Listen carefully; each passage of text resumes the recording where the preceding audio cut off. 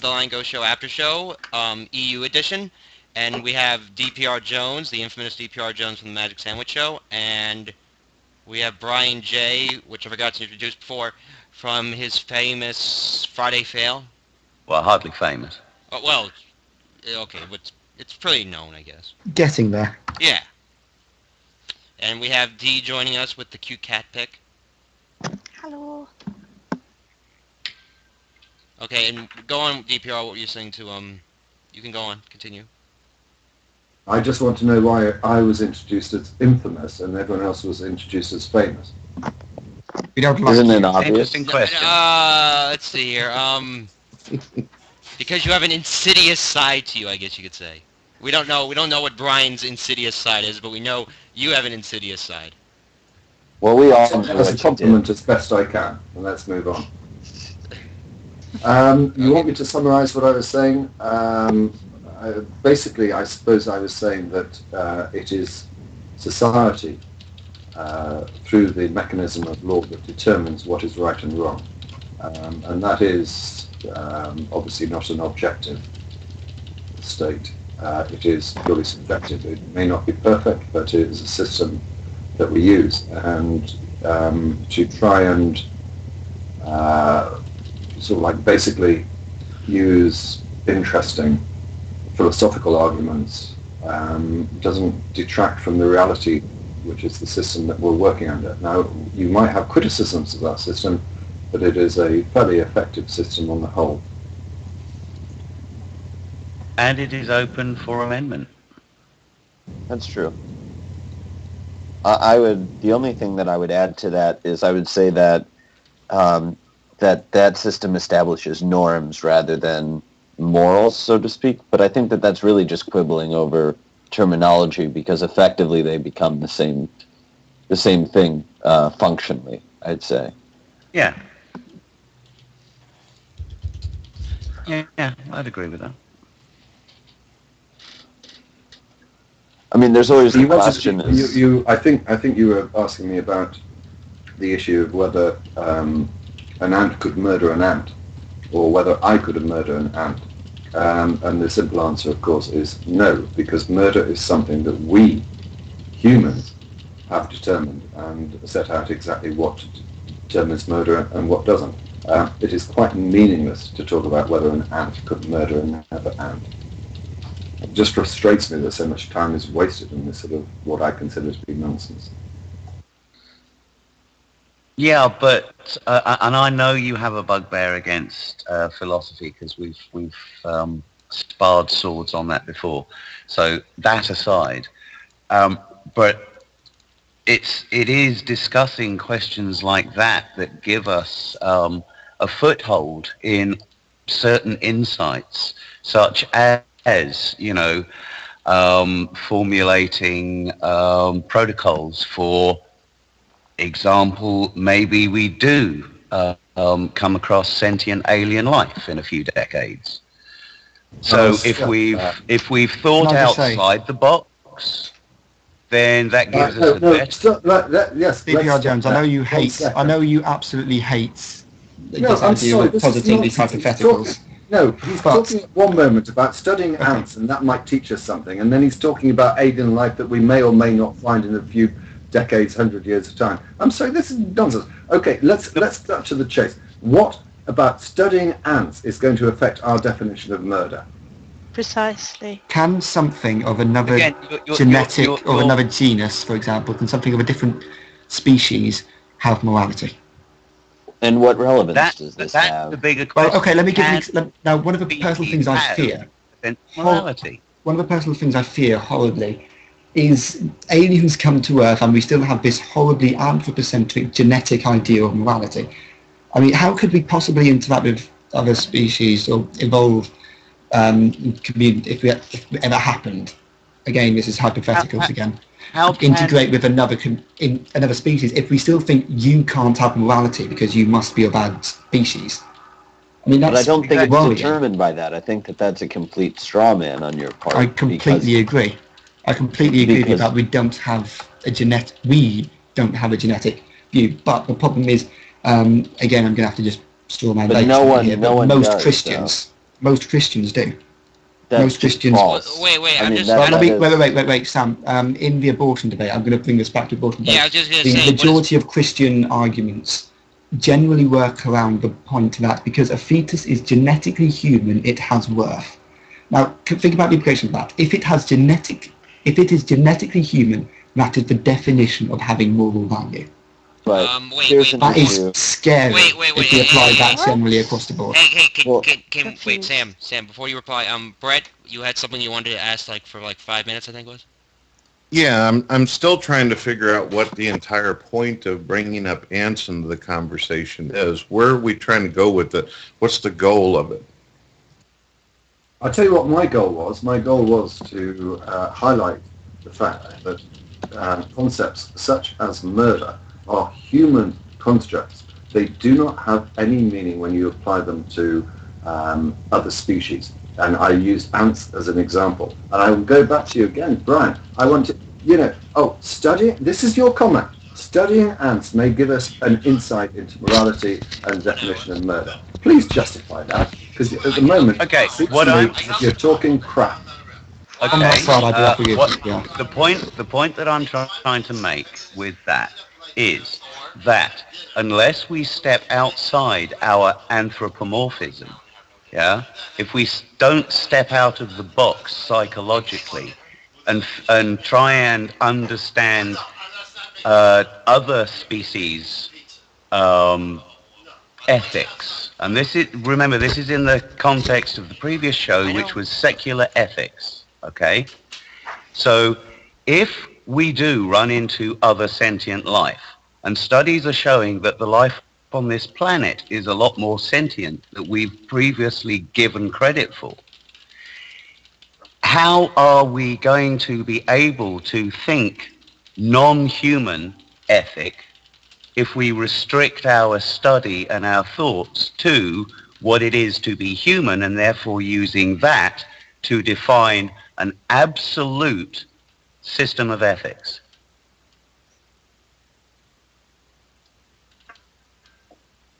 I'm done. I'm sorry, I missed a part of it. What were you saying? Well, just to talk for talking's sake, I think you're right in the fact that there are other species that could feasibly be sentient, if not provably so. Steve, And that does have a lot of relevance.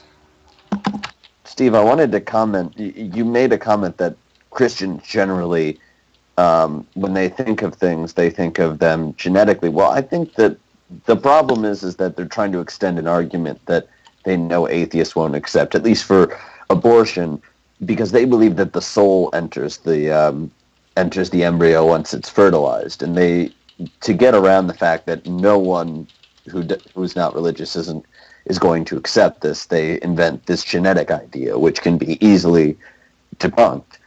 However, when you talk about things like why they don't eat meat, or why, a dog isn't responsible for defecating in the house, they talk about the capability of reasoning in terms of their morality, and that's always been the way, any reasonable adult tends to define it. The issue is, as I see it, is, how competent a given person or a given organism is to reason about their actions.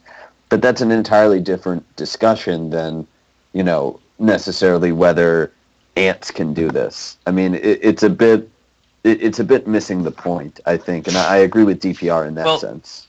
Getting back Can I to just the say, point because this and was put addressed it to in me a very real quickly. context, given the work that we're doing on artificial intelligence and some of the theories concerning emergent awareness with cognitive complexity, and the fact that we're going into an era of neural computing, yeah, the reality of coming into a non-human sentience may be closer than we think. Well, I mean, would you say... go ahead. I just say, frankly, I have to agree with Brian J. I mean, philosophy and ethics especially has to become more of a bulwark against. I mean, I respect your opinion, DPR, but I think philosophy has to extend to these thought experiments or these possibilities, because these things might seriously happen. They're not extreme unlikelihoods that there is other things that are sentient out there that we've made contact at some point. And if we don't have some ethics that can accommodate this, we're going to have some extremely horrible disputes that emerge. And I would rather be in a situation where we can accommodate a peaceful situation than a warring one. At the same time, I still don't see the merit in ants as moral creatures. I think the moral creature has to be sentient, has to be rational in some respect, which is I'm jumping between people now, which is why I want to go to what Sam said, that he is right in really there's no fruitful debate among philosophers that I've found, no fruitful argument in favour of a genetic evaluation of a human being. But the problem is the majority of people, and unfortunately statesmen, do hold this position. That's not the position that they hold, though, and that's the problem that I keep stating, is that most of them are going from the presupposition that this is what the Bible says and that there's a soul inside of the fetus. They're not going from, oh, well, the base pairs match up with what defines a human. I mean, let's not... Okay, well, you've said this 2 times, and it... I think that we should go through honestly with their arguments. Right, then let me rephrase what I meant. By genetic human, I mean if you are of the species of human, the species, and to use that Christian language here, the species of the people that God ordained to be rulers of the earth, that kind of, and rulers of all of his creation. And when you have this dominion attitude of we as humans have the right to rule all other species, then you're going to get to the point where you say, if aliens come into play who are sentient, you're going to get to the case where these people will say, we as humans have the right ordained by God to rule over other sentient people. And I'd class that as very much slavery, in a sense. Yes, beyond arrogance. Yes, and if we have this still in society, this ethical point, then to use the ironic phrase, God help us all. Well, it's a humanocentric kind of thing, right? Pretty much saying that we're the dominant species and stuff. Yeah, or anthropocentric. I mean, we don't know. I mean, would you say it's a little bit mischaracterization saying we're not the dominant species on Earth? We're the, well, you could say we're not the strongest either. Like bacteria, I think, are the dominant species, aren't they? Define dominance. Yeah, I would say we're dominant on the fact that basically if something in any individual thing annoys us, we can absolutely destroy it. That's not true. Hole? Can't destroy AIDS. At least not yet. Well, we can give it a crack. Okay, we can beat AIDS. I mean, we're slightly more dominant than AIDS, I would say. I mean, it all depends on how you define dominance. Yeah, I guess. It may just come down to intuition, I would really. say that depends on your definition of dominance. I mean, insects are doing a pretty damn good job. Okay, I think you're right. I think it just comes down to... I think they outweigh us something like... they outweigh us in body weight, I'm fairly certain. What about the cold? It keeps, I was going to say migrating, it keeps, what's the word I'm looking for, changing. Mutating.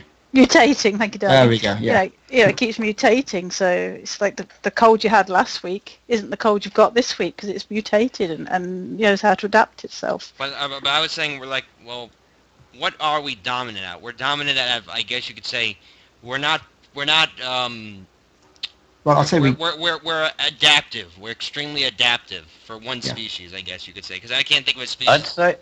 I'd say we're technologically dominant. That's for certain. Yeah. Intellectually, I'm not so sure. The dolphins could possibly give us a. They will rise up and destroy us all. Argument once we figure out the communication barrier. If a dolphin manages to the dolphins could debate Christians, and that would be the single funniest thing I would pay to see that. I would donate so much. That'd be brilliant. I'd like to see dolphins debate atheists as well. Just make it entertaining. I'd like to see dolphins debate anybody. I just love to see a dolphin debate. I would love dolphin for president or prime minister. The first dolphin president would be such a great thing.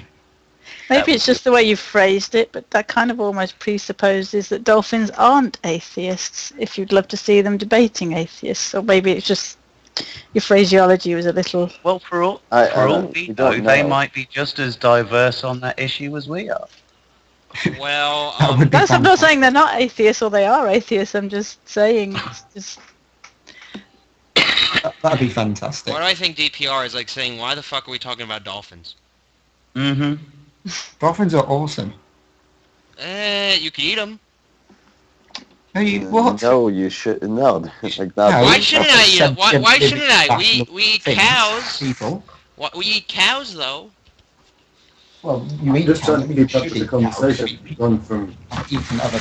we've gone from ants to aliens via abortion to AIDS, and now we're on dolphins. And you expect me to keep up with this conversation? And why?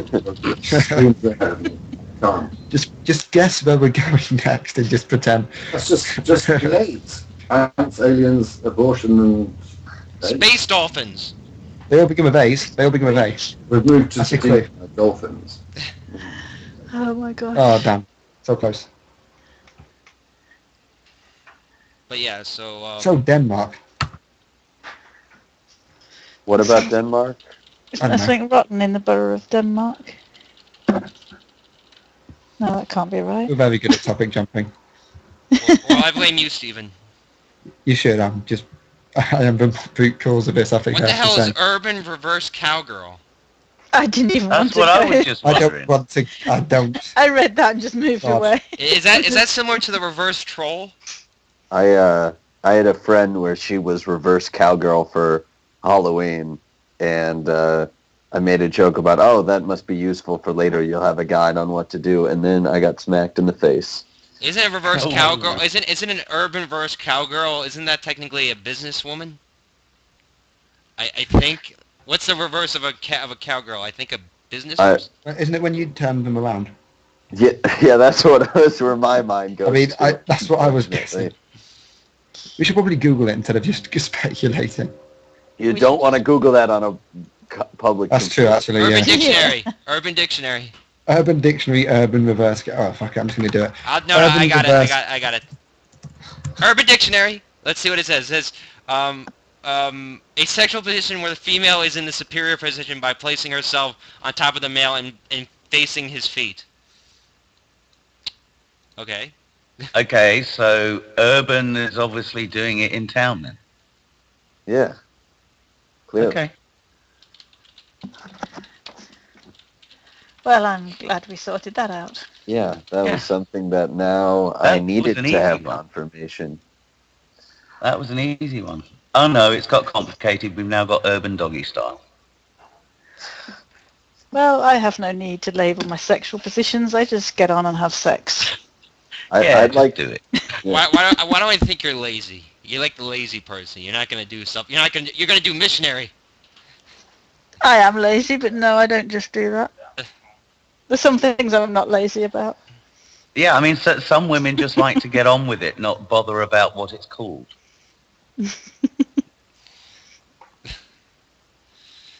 So DPR. How did we get to this? Yeah, blame the convo now. DPR, you have anything to say? Anything at all? No, not at the moment. Well, as you hear, DPR, I am curious as to why it is you have such aversion to philosophy in all its forms. I don't. I was going to say, I don't recall him having said that. Well, it just strikes me as every time it goes anywhere near philosophy, your reaction is to nod off. Yeah, because mainly the Talk people that like you with a few talk. big words. Sorry, I didn't hear. Ooh. I have no problem with philosophy, if you can define it. You tell me what philosophy is, Brian. Ah.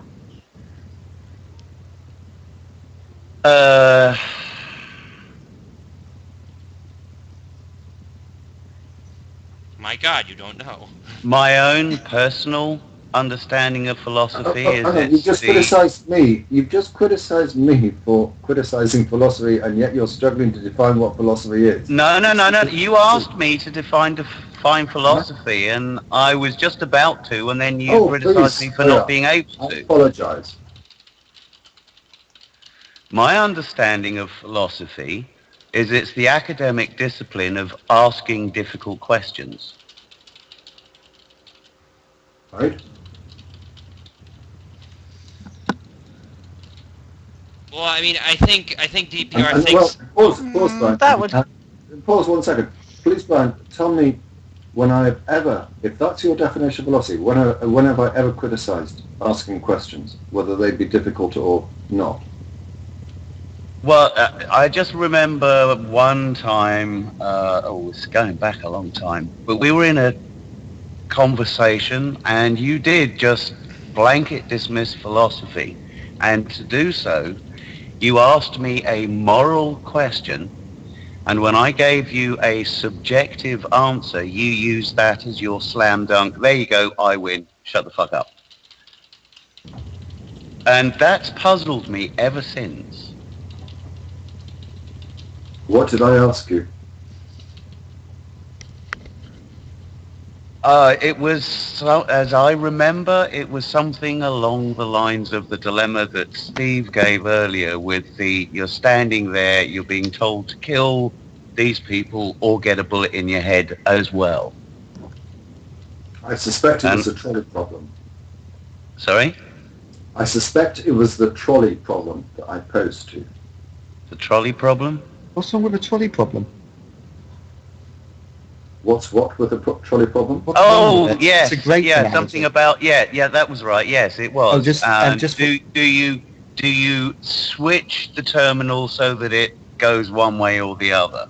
And the consequences there were consequences to each, and the Yes. moral decision was, which did you consider of least moral detriment? Yes, and the reason I asked that was because however much you can discuss philosophy, you will never get an answer that is correct, will you?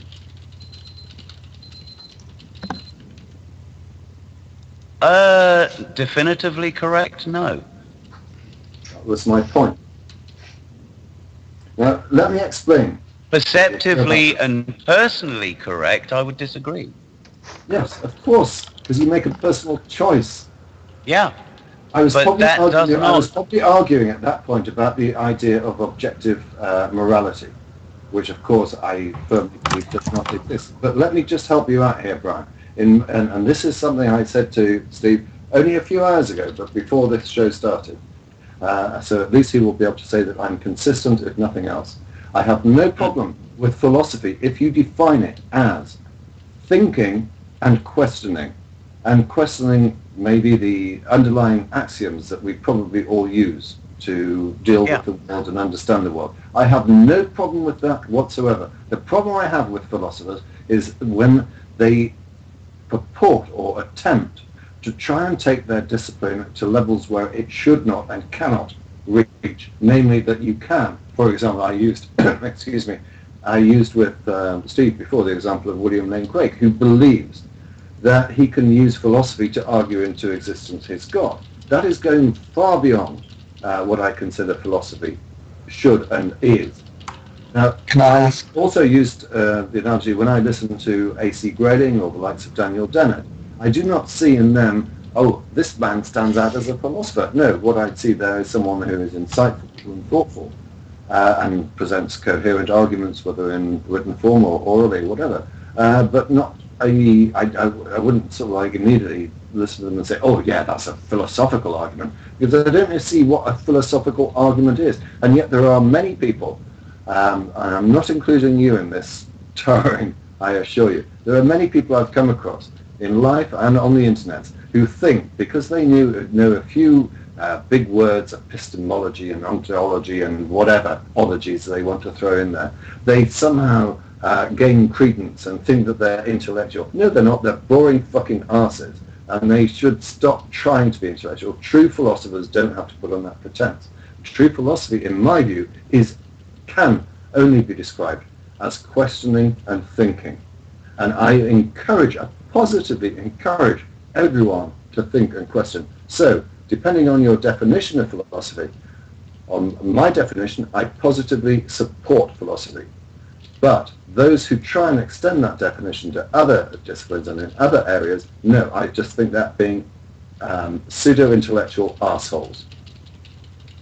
So would it be fair to say that philosophy should or is inherently limited to questioning and thinking on empirically provable or accessible topics? I do not see how you can possibly say that questioning and thinking can be limited. Okay, that's fine. That's fine. That's, yeah. Well, I think you can add it's limited to things. I think you can add limited to things that aren't covered in other definitions. Fine, you haven't got it. Let me explain again. Thinking and questioning can only lead you so far. It cannot make some quantum leap into areas where it does not have any right to go. Well, yeah, question and reasoning. Well, for example, philosophy can question morality. It can pose all sorts of questions, but it cannot, by definition, it cannot come up with an answer. So you cannot say, well, I've got this philosophical argument to prove X. Okay, I get where you're going with it now. Yes, philosophy is more than a method, is more a methodology. Yes. Is that what you're saying? I don't like that expression, but I think you're getting closer to my description of it. Pretty much way as science isn't a collection of answers, it is a collection of methodologies. I don't like the word methodologies. Do you mean it's a way of discovering truths rather than a truth in itself? Yes. Would that be a bit more accurate? Yeah. That would be better. Yes. Okay. Does that make sense? Yes. Yeah. The problem, of course, is that unlike, for example, science or maths, which is mathematics, it's a very simple, I'll tell you clear. this, Steve, if I may. I'm sorry to interrupt you. Yeah, go ahead. As you all know, studying philosophy yourself, there was a time where science and philosophy were effectively considered to be the same thing. The natural sciences, in the days of Newton, for example, they were effectively considered to be the same thing. It's only about a couple of hundred years ago that these two branches separated, and science and philosophy parted ways, and science became empirical, whereas philosophy remained non-empirical.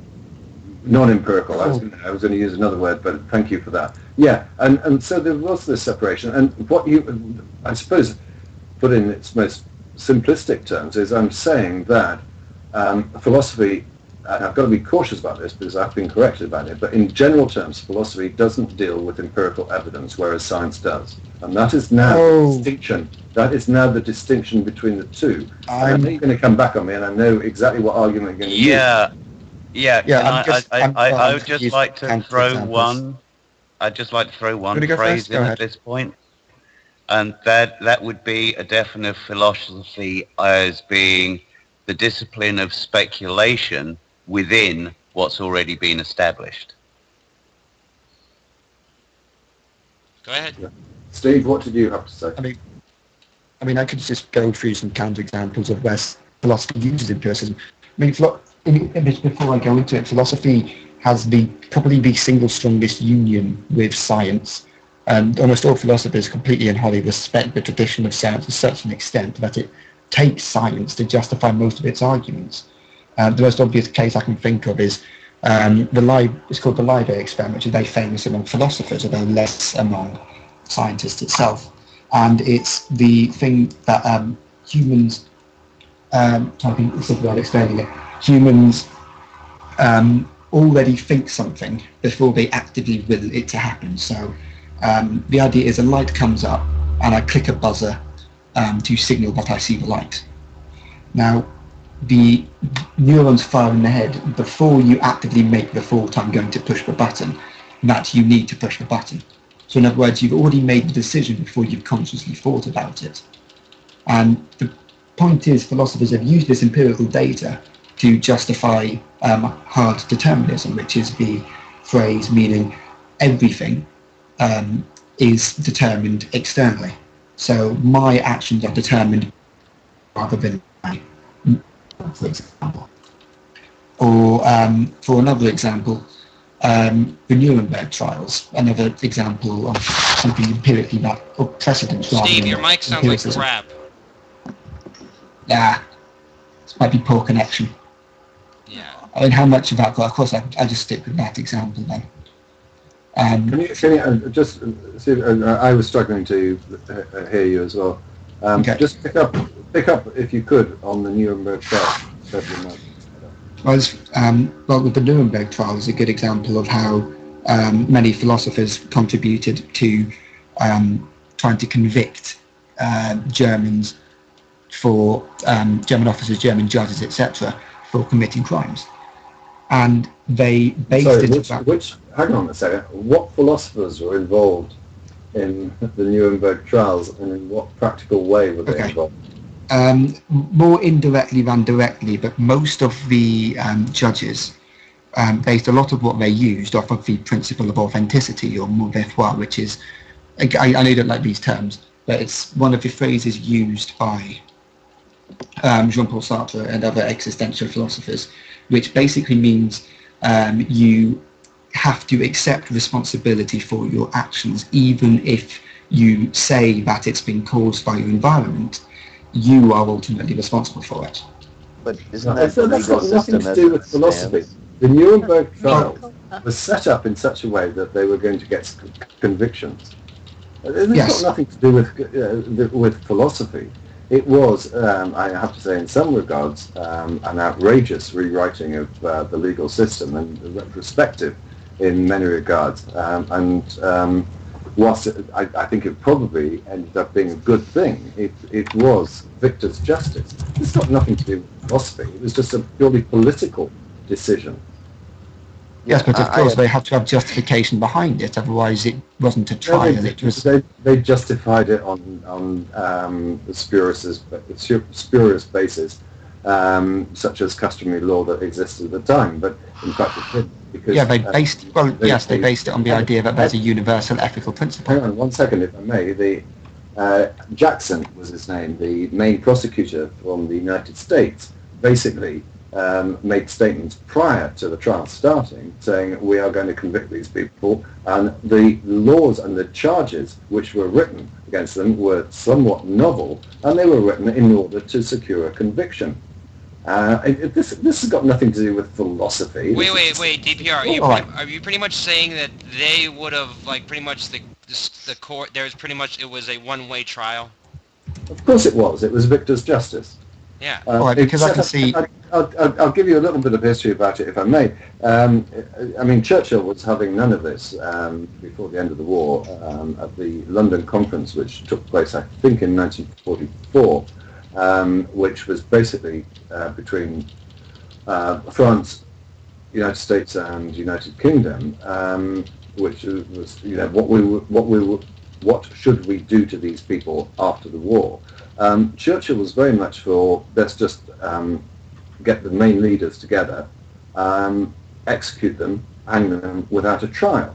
And interesting enough, for once, the United States was more interested in international law than international justice than ever before, and convinced Churchill that no, we ought to have a trial. But the charges that were drawn against particularly the first trial, in which the main 23, I think it was, defendants, faced trial, were drawn up from, there were some tangible aspects of customary law or whatever, but they were basically created in order to justify or to secure a conviction. Jackson, as I say, the main prosecutor, before the trial had even started, said, we have got to secure a conviction in this in these trials. And of course it was, I'll give you yet another example of this. The carpet bombing that the RAF and also the US were involved in this over cities such as, in fact, Nuremberg itself, Dresden, Hamburg, were undoubtedly breaches of international law at that time. And what's interesting is that in the Nuremberg trials, no charges were brought against any of these people for the bombing of Coventry or of London or the V1, V2 bombings, because the defence would have been open to them to say, well, hang on, you did that to us. What are you complaining about? They didn't Yeah, charge pretty us much the. and this is all done because they manipulated that entire trial to ensure conviction. But this has got nothing to do with philosophy. I don't know why you think that philosophy had anything to do with the trials. All right, then let me just add some of the tiny bits you missed out then. Of the tribunal members, who were the people and members as part of the trial, specifically the Russell Tribunal, the major tribunal members included people like Simone de Beauvoir, one of the most famous female philosophers of all time, Jean-Paul Sartre, probably the most famous existentialist of all time, and Bertrand Russell, probably the most famous 20th century philosopher of all time. All of these contributed, sorry, can I just finish this? All of these contributed to the actual results of the tribunals. I mean, the results? Were they party to the trial? Yes, but the point is the trials did not themselves purely include the punishment of the Germans. For example, were they Jean-Paul party to Sartre... the trial process? Jean-Paul I think Sartre what specifically... what DPR Jones is trying to establish is whether they were part of the, the actual deliberations. Well, they were the voters on it. They put through almost all the verdicts that the groups voted on.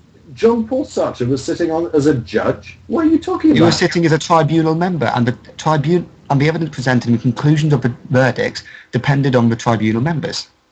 I don't understand this though. I know by the end of the war, pretty much every side was starting to bomb civilian targets. Everyone was starting to do shit that was, even in the Treaty of Versailles, was saying, you should not do this, you should not do that. Pretty much everyone threw that out the window. Japanese did biological warfare. No one mentioned that. I don't think that much. But yeah, like fuck, I mean... I'm kind of sorry that I need to go back, and I'm sure Steve has got a point, but I'm just missing it. My question is, what part did these philosophers actually play in the trial process? They were part of the tribunal members. Can you get a source for this? Including, pardon? Can we get a source and the for most this? important part of this is influence of the Russell Tribunal. Unless my history has gone to shite. But I don't But the major point, but the major influence they had was the... Sorry, what are the tribunal members? The members who vote and associate themselves with the results of... I honestly, you need to look this up, because I do not understand what you're talking about. They were not could you actually source They were this? not party to the process, so far as I understand, unless it's something that I do not know. We have some information from Serious Mind in the chat room. There is the sorry example of the 1967 Stockholm war crime trial when, under the presidency of Jean-Paul Sartre, a 17-person jury listened to charges leveled against the United States. So it's a different thing. But philosophers would seem to be evident in war crime trials. No, I'm asking specifically about Nuremberg. All right, let me put my hands up then. Let me put my hands up then. I'd probably have just been mistaken on a minor part of history there. I've been confusing my there are a couple of links in the chat room to Nuremberg precedents and the trials judges. Can you send me a link to the chat room, because I'm not seeing that at the moment. It's in the Vaughan Live. I'll do it. Can you post a link? Yeah, I'll get it. Hold on. Thank you. I mean, I think that I tend to be sort of sympathetic with DPR in the sense that I don't, I work in a bio lab. I'm, in it right now. But the issue that I have with people when it specifically comes to when they tout philosophy is there are a lot of people who believe because they are well versed in philosophy that knowledge and their ability to sort of freewheel philosophically allows them to say things about the world that are completely unjustified, and they believe that philosophy is a much more powerful tool than it is. And that's the issue that I have. I just say that's almost certainly true within philosophy. It does seem to happen a lot more. It's not the worst at it. I'd say psychology is the worst at it, but it's close. The problem is when you have something as broad as philosophy, it gets very difficult to keep out the crackpots. I mean, the hard part of philosophy is that it's a shrinking field of relevance in terms of study. Well, I And disagree that's very with that. unfortunate. I mean, I'd it's a have to moving, disagree it's with that shifting. as well, because it It shifts. expands. Yeah. There's parts of it which it it's always leaves, of shifting. course. I mean, But, if you look at modern... if you look at the Sorry, Steve. Carry on. Tiger? I mean, the point about philosophy is that it addresses issues of the day, and whenever new issues come up, and usually as a result of scientific developments or economic or political developments, philosophy is on the fore and addressing them. I mean, some of the major ones that come about now is environmental ethics since the 60s, globalization as an ethics in the 80s, bioethics since in the 21st century, hacker ethics in the 21st century. Most of these, of course, are ethical theories, but then there's, to use more philosophical problems, the problems like Gettier problems, which is problems within epistemology about what we know, has been recently developed. Free will determinism has revived itself from the 20th century. I mean, it constantly changes. At the same time, there's parts of it which it leaves, undoubtedly. So, for example, I mean, science generally has absorbed a very large amount of different problems for itself, as well as psychology and anthropology and sociology has absorbed what is a religion. But at the same time, it still exists in many different... We're losing you. Yeah. So, just note, anyone in the chat, if they want to join, they call Sir Strife if they want to join the convo. Because this can go on for a while, actually.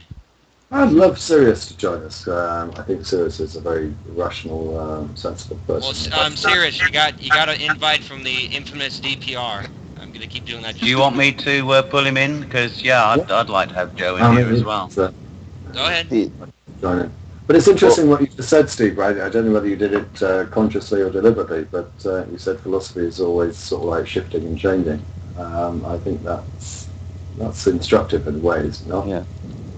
Well, let's just be blunt about this. Self-correction is not limited to philosophy. Science also self-corrects. I honestly History don't see, self-corrects. I honestly Everything don't see how self-corrects. philosophy... Everything's self-correct. But how does philosophy self-correct? Because someone else's ideas could just, Well, Because- shall I give an example, or do you want to? Well, go, I was Brian. just going to give the concept that as long as the speculation remains consistent with what's established, then that opens the doors to all sorts of weird and wonderful things. Look at quantum physics. Yeah, let's look at quantum physics. Did you invite, what's his face yet? Interesting. Yeah, I'm just pulling him in. I mean, one of the really interesting things about quantum physics is many people are taking it very successfully as an argument for uncertainty, because before quantum physics rather took much of a hold, so up to about the 50s or 60s, harder determinism, or the philosophy that everything everyone does is determined by external forces, was astoundingly prominent. But Well, since the quantum issue physics, is- it's evolved. The issue that I see is that is an instance of philosophers commenting and not actually, if you listen to the actual scientists who are talking about this, and that's one of the criticisms that I have against philosophers, not philosophy, is that philosophers love to comment on things that they don't necessarily understand as it comes to very complex subjects in science.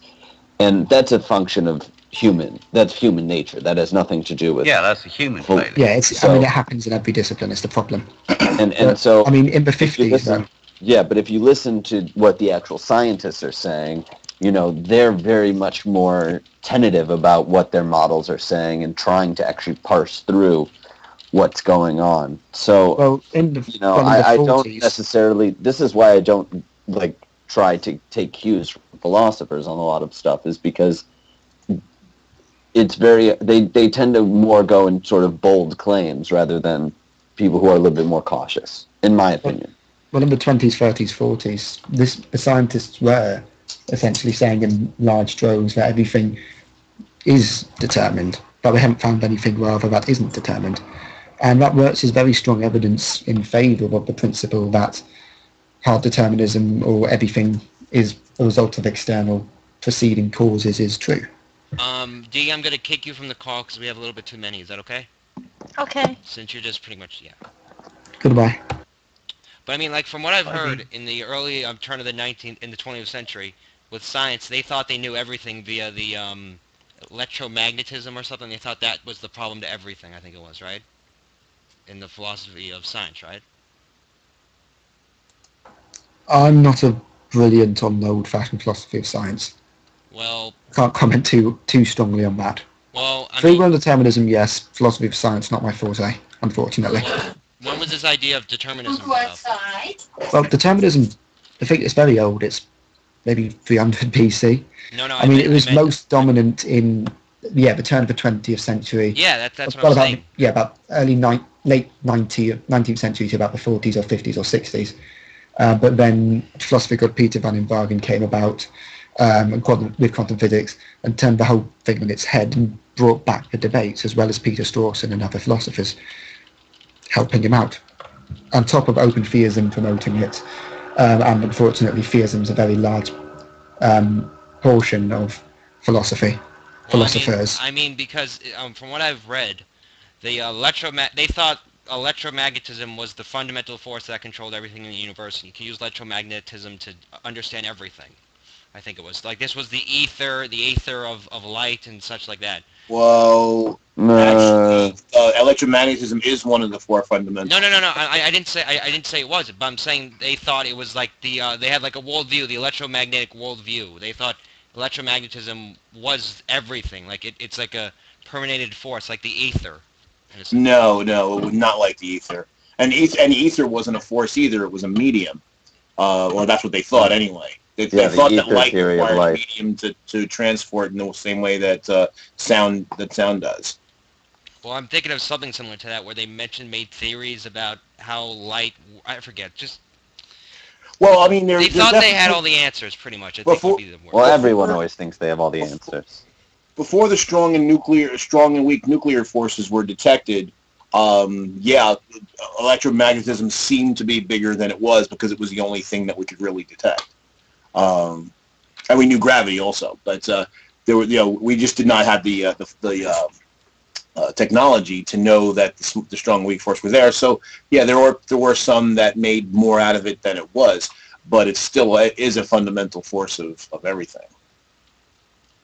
Well, I mean, I knew it's a fundamental force. I'm just saying that what I've read, there was like a worldview in science that some scientists had that electromagnetism was some kind of like grand unification theory, kind of like you could be used as a grand unification.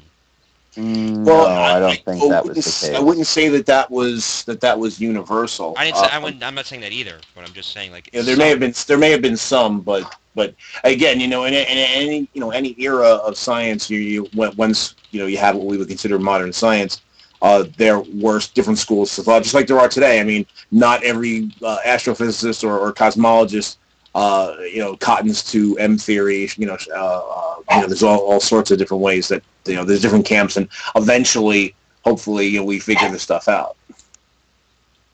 But the thing is, it's not. I mean, I don't know that it's not philosophy in the same way that we would say that Sartre or John Stuart Mill or Kant or somebody like that. It's a totally different view. And I've had some people tell me that they feel that science or the study of science is philosophy in and of itself. I'm not sure I agree. Well, there's an interesting point arising from that, Joe, and that is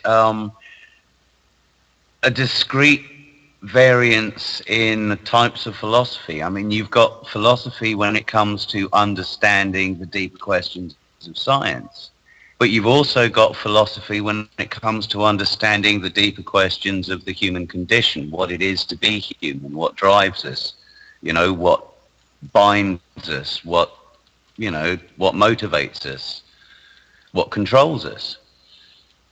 So when you start delving into those differences of types of philosophy, then you're talking very different disciplines because you're talking very different types of data.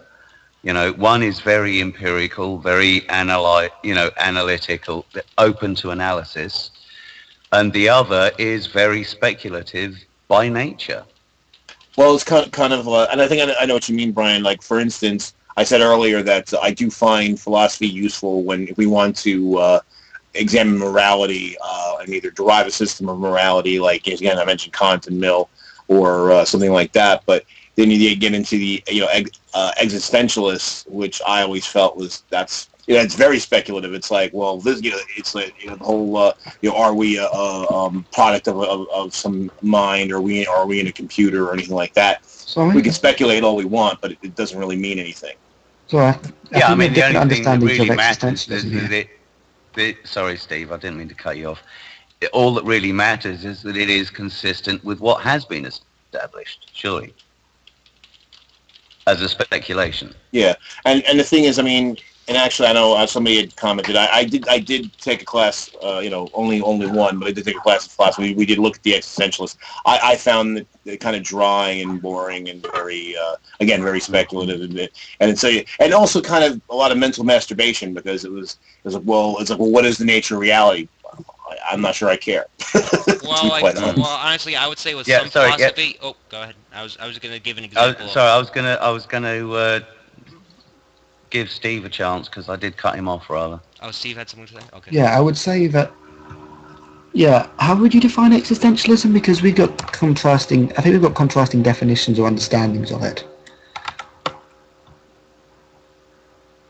Well, actually, I'm glad you brought up the word definition, because that was actually something else that when I obviously DPR is not, he doesn't see a lot of utility in philosophy, and what I find that, and why I get frustrated with people who fancy themselves like pop philosophers, is that they do get, tend to get bogged down into definitions and, oh, well, is this epistemology or is this that, and you're speaking this way or that way, and it's not productive in my opinion. A lot. Okay, all I mean is explain what you think it is again, because you did say it. I just want to double check, because my understanding of it when I've studied it before, if the idea is based on two general assumptions, it's firstly the assumption that humans, it's blatantly obvious that humans have free will, or that humans have choice in what one does.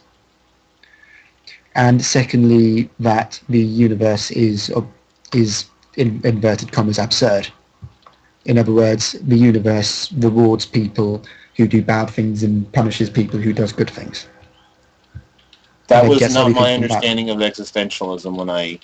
There were existentialists who took that view, but that was really, as I understood in existentialism, it really had to do with, the Cartesian thing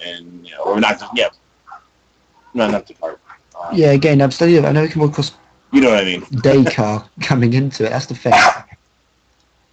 Existentialism is very awkward because it's one of the few philosophies where when we point to the existentialists, they deny being existentialists.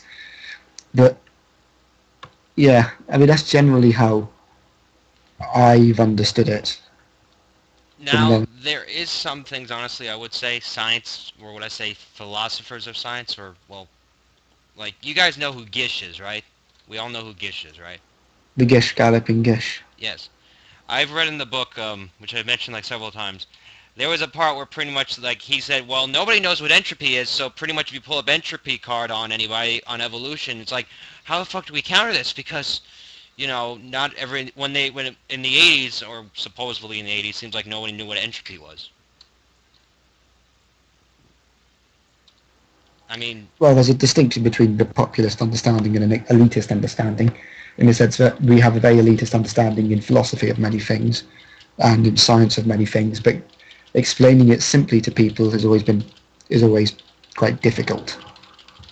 I think that's been the problem. Yeah, and I think the main reason for that is the difference in technical language versus colloquial usage. Because when we are formalizing schematics and, legalese and technicalese, we do need to have very rigid definitions for things, otherwise the system isn't workable. But when it comes to our general interactions, we have a very loose, very metaphorical use of language. You know, because when we're talking about something or we're asked to describe something, we will do it in terms of other things. So our colloquial use of language is very, very loose. And I think that's where a lot of the misunderstandings and the discrepancies arise.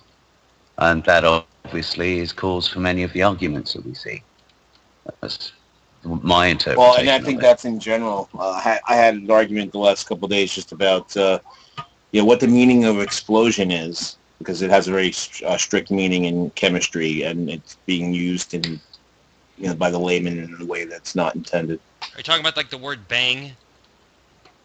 Well, there was a case that just came up recently. Apparently, the 16-year-old girl that she mixed aluminum foil and drain cleaner in a soda bottle and it popped, and she's basically being charged of having created an explosive device, and in no way, in a chemical sense, is what she created an explosive.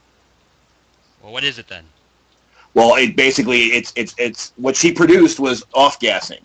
Off-gassing built pressure inside the bottle, and the bottle popped open. It had a violent release of pressure. That is not an explosion. Explosion in the chemical sense is a chain reaction involving free radicals, and generally heat and some sort of ignition source, and the release of thermal energy. What she did was not in any way an explosion, but in the can't speak today. Colloquial sense, yes, people will call that an explosion because the thing went pop and things expanded out in other ways, out in all directions. In the chemical sense, what she did was not an explosion, and it was not an explosive. I mean, it seems like to me maybe it's the fact that we have two distinct definitions in science and general thought of like theory and bang and bang, like when people think of bang, they think of like a grenade or an explosion, right? Right? Well, the thing is, though, it's mostly because the layman doesn't necessarily understand these terms but starts using them, and then they take on an alternative meaning in the public. Well, yeah. Yeah, I mean, when you're looking at something like bang, what else goes bang? A balloon goes bang, and that is not in any way an explosion. Not even in the implo. Well, here's a good example. Just say you took a bottle of soda, and you heated it up. It's going to liberate the CO2 that's dissolved, because CO2 actually dissolves better in cold fluids, and it's the nature of gases and liquids. And you could heat it up to the point where that would pop open. Would we say that soda is an explosive device? I would hope not. But what she created was effectively the same thing. Well, the only difference is that there was a chemical reaction which liberated gas. By and God, the gas man, built up. By But God, man, we can arrest it's no everyone then. different than basically heating up that soda bottle and making it pop. By God, man, we could arrest everyone for that. Well, exactly. And somebody else pointed out you can do the same thing. Was it, I think, Mentos and Diet some Coke. soda, or hell, the mixing vinegar and baking soda will do a very similar thing. Obviously not an explosive.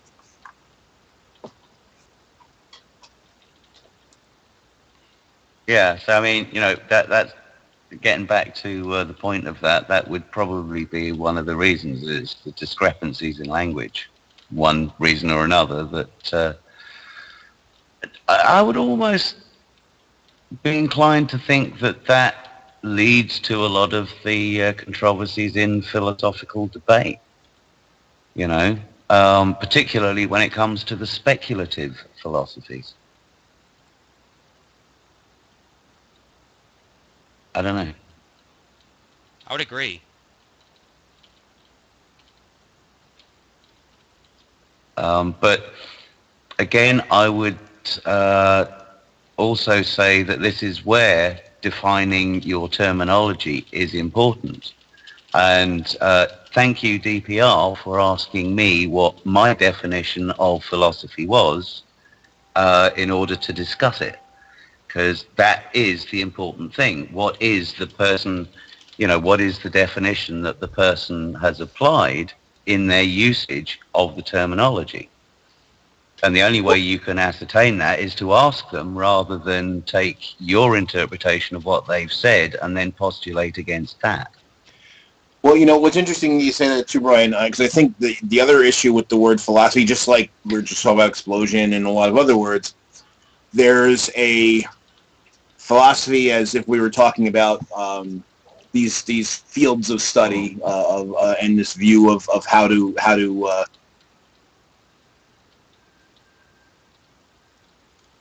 You cut out there, Joe. Joe, Hello? did he just mute himself? Yeah, you've cut out there. Oh, Joe. I muted Can't myself. hear you. Sorry. The colloquial sense of the word philosophy, when it just means someone's way of thinking. You say, well, my philosophy is this. Well, they're not really a philosopher. They're not really talking about philosophy in the sense that I think we're talking about here. It's just their personal view of the world. Yeah, But would you say... It's the result. It's their thoughts as a result of the questions they've asked. To put it in the definition that we were discussing earlier. Would you say the reason, like Craig and such use, philosophy, use science in their philosophical arguments, is because of the misconstruing of terms between the two fields?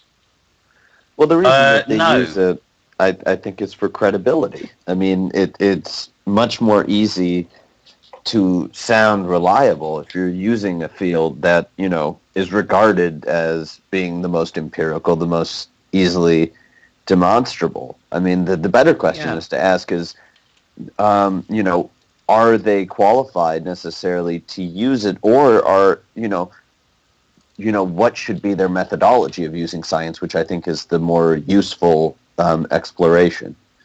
Yeah, I'd have to agree with you. I'd say that, that forms the next phase of the discussion, dialogue, what have you.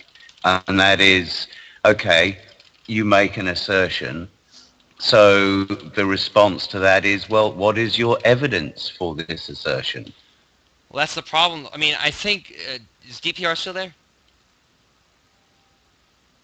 Because, in my opinion, I would say, I think that philosophy doesn't present evidence. It presents arguments without evidence. It presents arguments, would you say? Much like religion.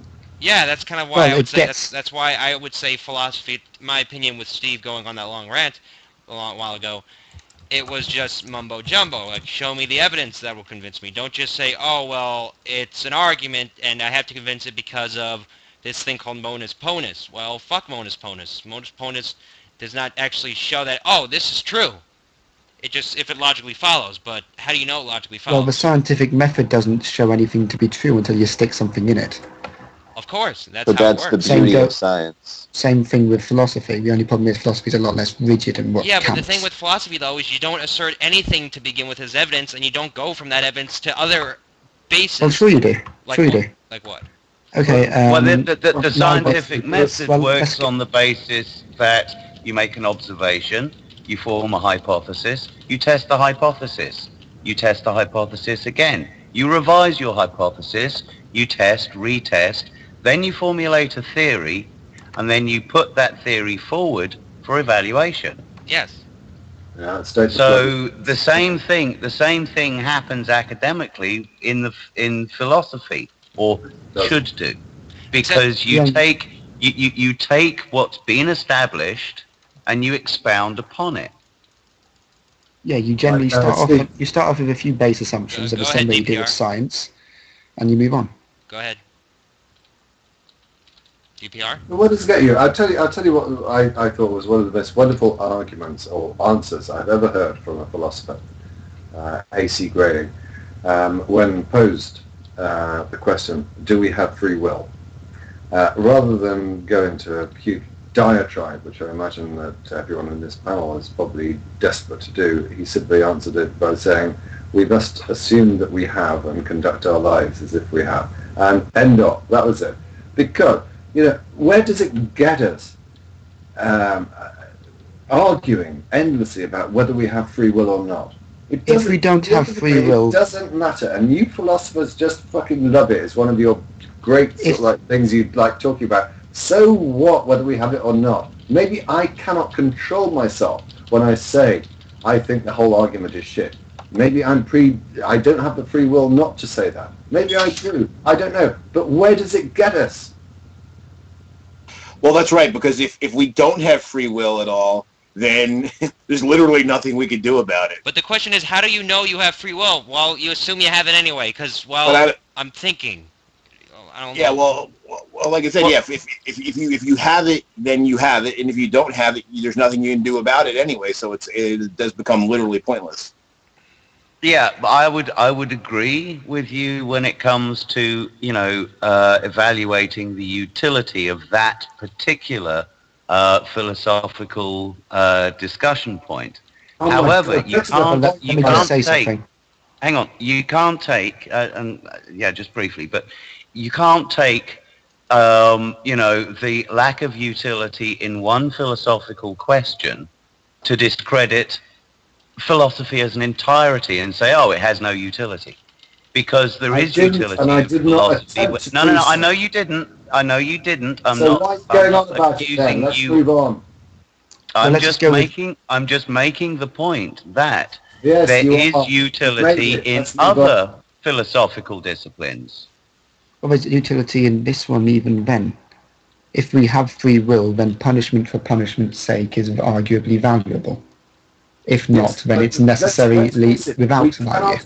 That affects our judiciary as pragmatic argument. This goes back to the point that we were making before. We have to assume that people do have free will. That is the way we conduct ourselves in society.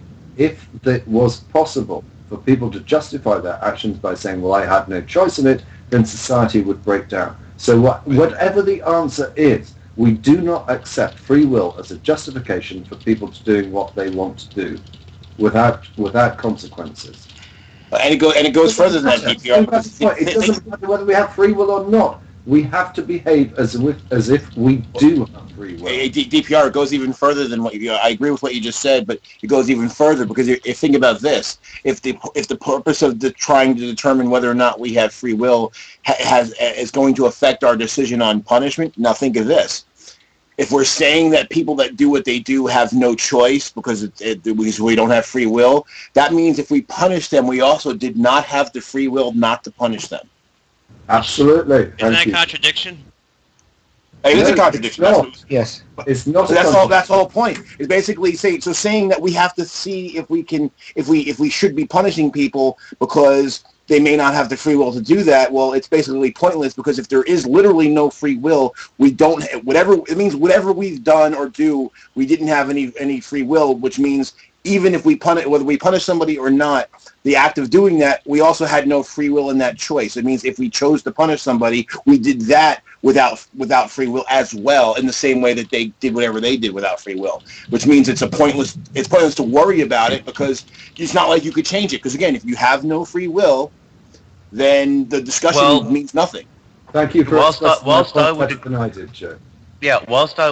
with you both on the utility when it comes to legislation. When it comes to actual culpability, and I think you agreed with me earlier, DPR Jones, when I suggested that there are genuine situations where you will find somebody who has fallen foul of the social and legislative contracts through no choice, no violation inherent within them. And that's, through indoctrination or whatever was the example that I gave, yeah? So inherently, they are pre-programmed, predestined to be and function the way they have been programmed and indoctrinated. And recognizing that does happen, okay, does not affect the overall point that you just made. But we do need to recognize that there are circumstances where somebody truly is lacking in the free will aspect of their situation. Right, Brian. But I only have to accept that if I don't have free will. Okay, I'm gonna. Well, and that's the thing, because that's kind of the point. And even that, and I agree with you, Brian. There are circumstances in which a person may not have free will.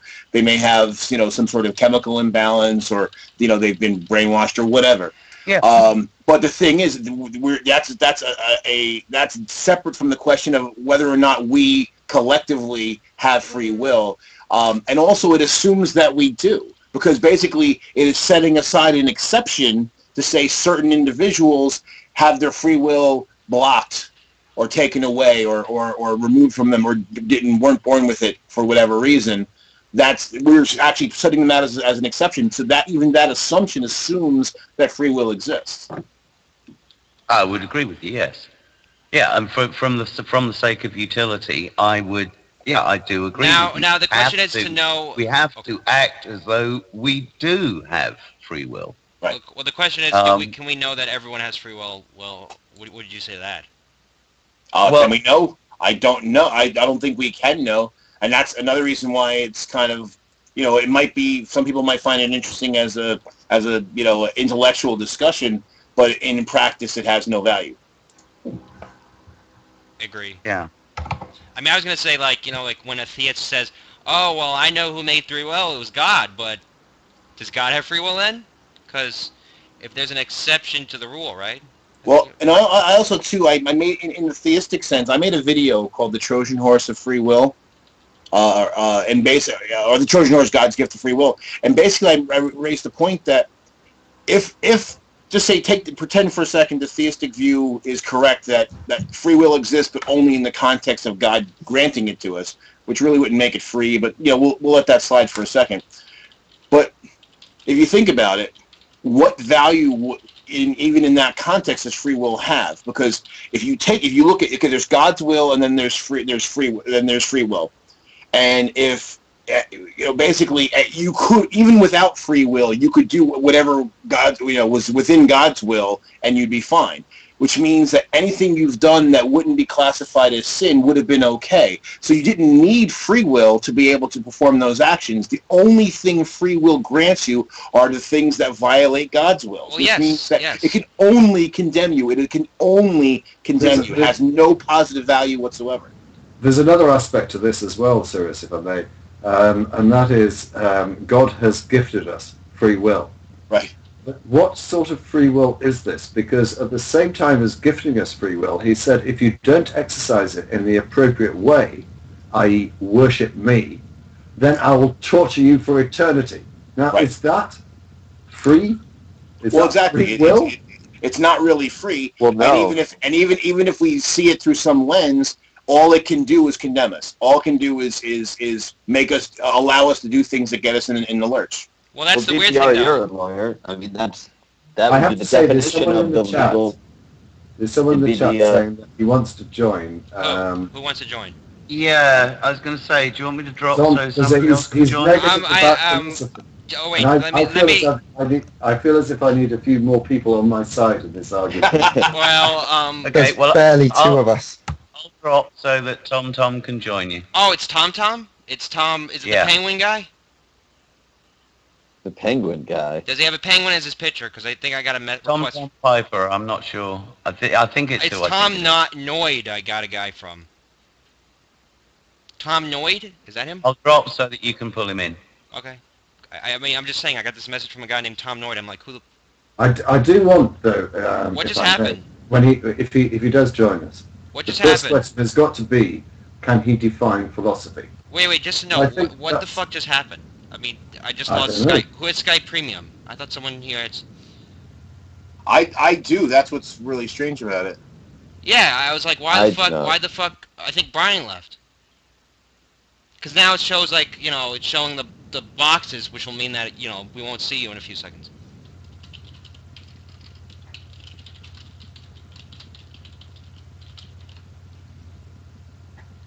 I think we lost Brian, that's why. Perhaps. Who knows? Invite Well, that'll Brian. save some bandwidth.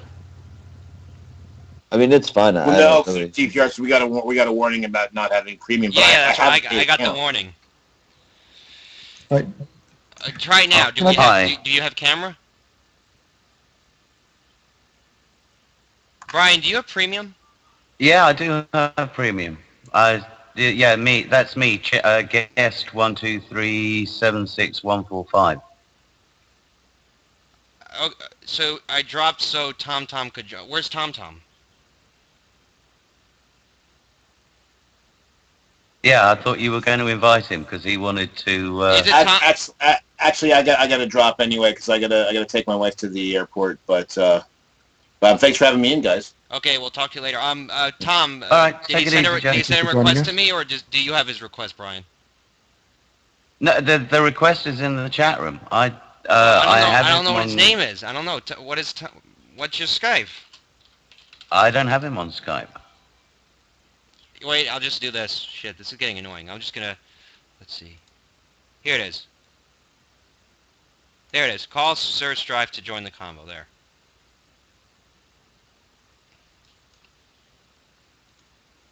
Okay. What were we talking about before we got derailed?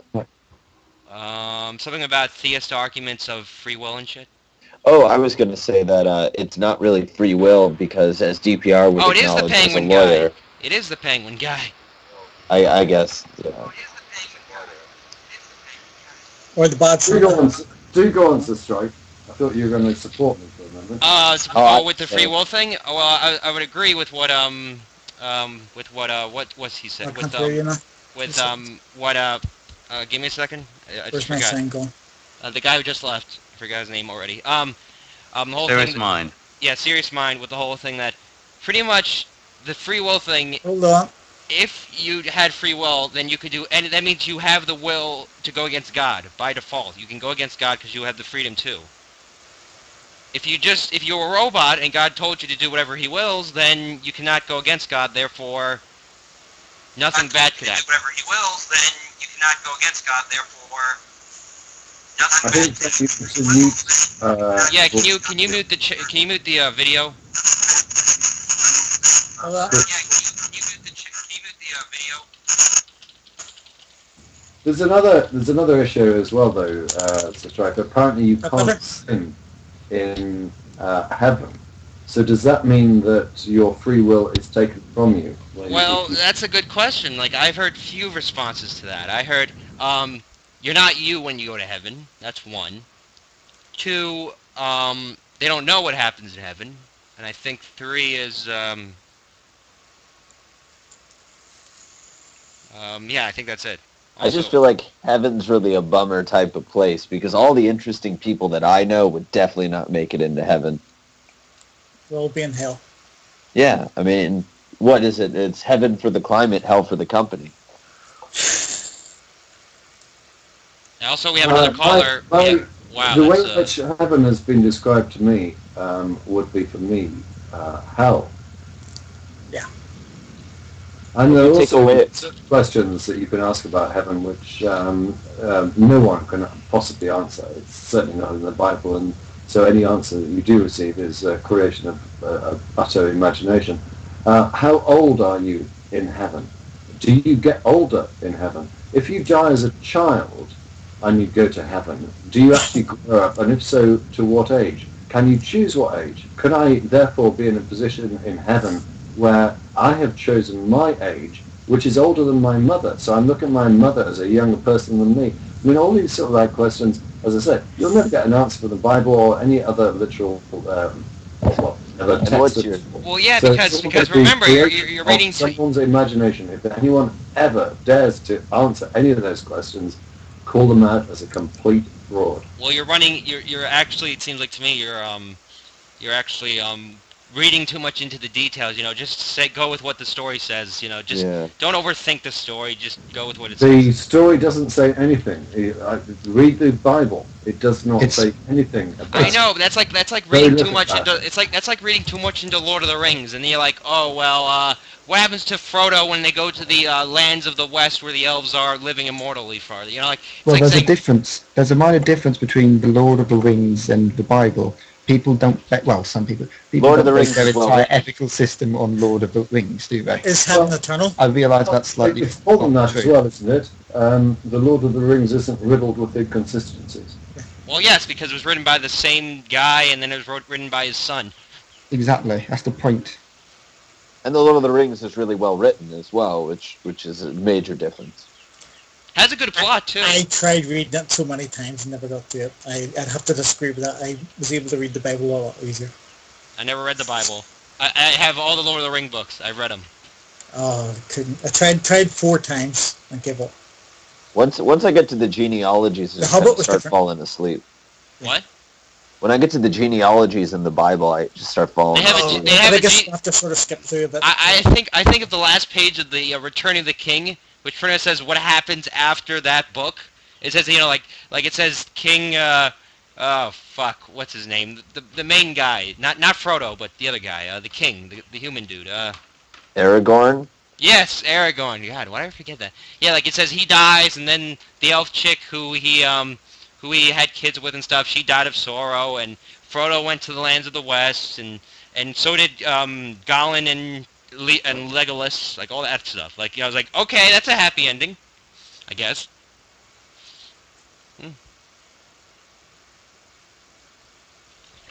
I'll have So- to take your word for it. Yeah. Okay. Speaking of happy endings, I'm going to have to drop and get on and do some things. So So there goes Sky Premium. yeah, Oh. sorry guys. I have But, Skype Premium. It is what it is. Who does? I do. And I'll sing you a special round of Sucks to Be You next Friday's fail. Right. Take it easy. Always see you, good, Brian. Brian J. Have a glorious weekend. And gentlemen. we have now an empty Bye. slot for anyone who wants to be in the chat and possibly get us to the number of second slot in the Vaughn Live scale, I guess, because we're number 10. I Oh, know that. 10? We're number 10. Is that it? What? Oh, I thought we were like first at one point. No, we were never. We're in the top 10 though. That's not bad. I can see just. You see all these pictures up there. Yeah, all I see these the picture of the Lion Ghost show, they're don't just you? the Lion Ghost show. Yeah, we're still there. We're like the number 11. So you can see us without scrolling. So DPR, what else do you want to bring say? up- Oh, go ahead. Well, I was going to say the chat's kind of moved on, so we move with the chat. Okay, now they're talking about atheism. Atheism plus. DPR, what do you think about feminism? Oh God. Oh, Jesus. This can go one of two ways. We can be talking about one of two types of feminism. Well, let's see what DPR if we goes. talk about, We're gonna go where he goes. well, let's understand what we want about. Do we mean the batshit crazy Shamalith Firestone?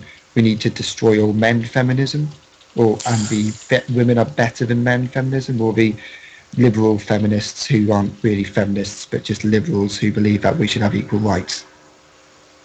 So pretty much they're a bunch of damn hippies. I'm kidding. I hate both of them. One of them because it's not a position that's new. The other one because it's just batshit crazy. We lost. Let's see here. Yeah, I know that. So pretty much, DPR, are you there? DPR?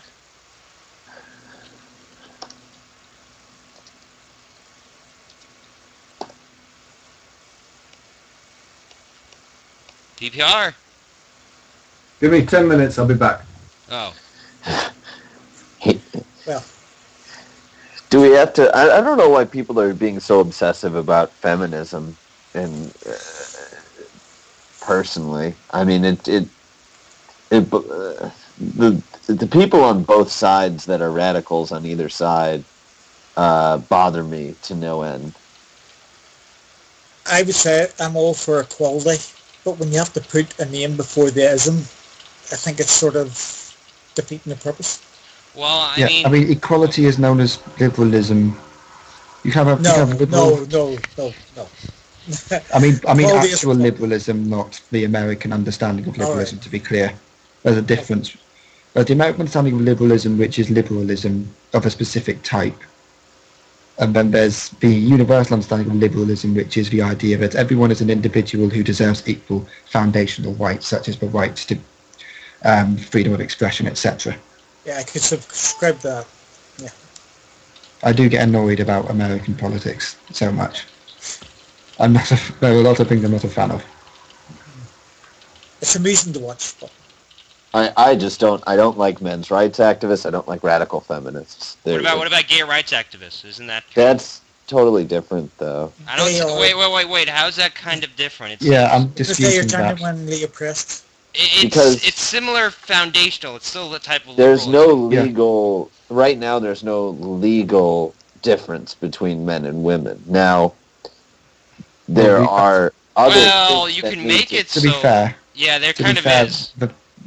Since the 40s and 50s, the political philosophy's changed. The phrases, the personal is the personal is the political.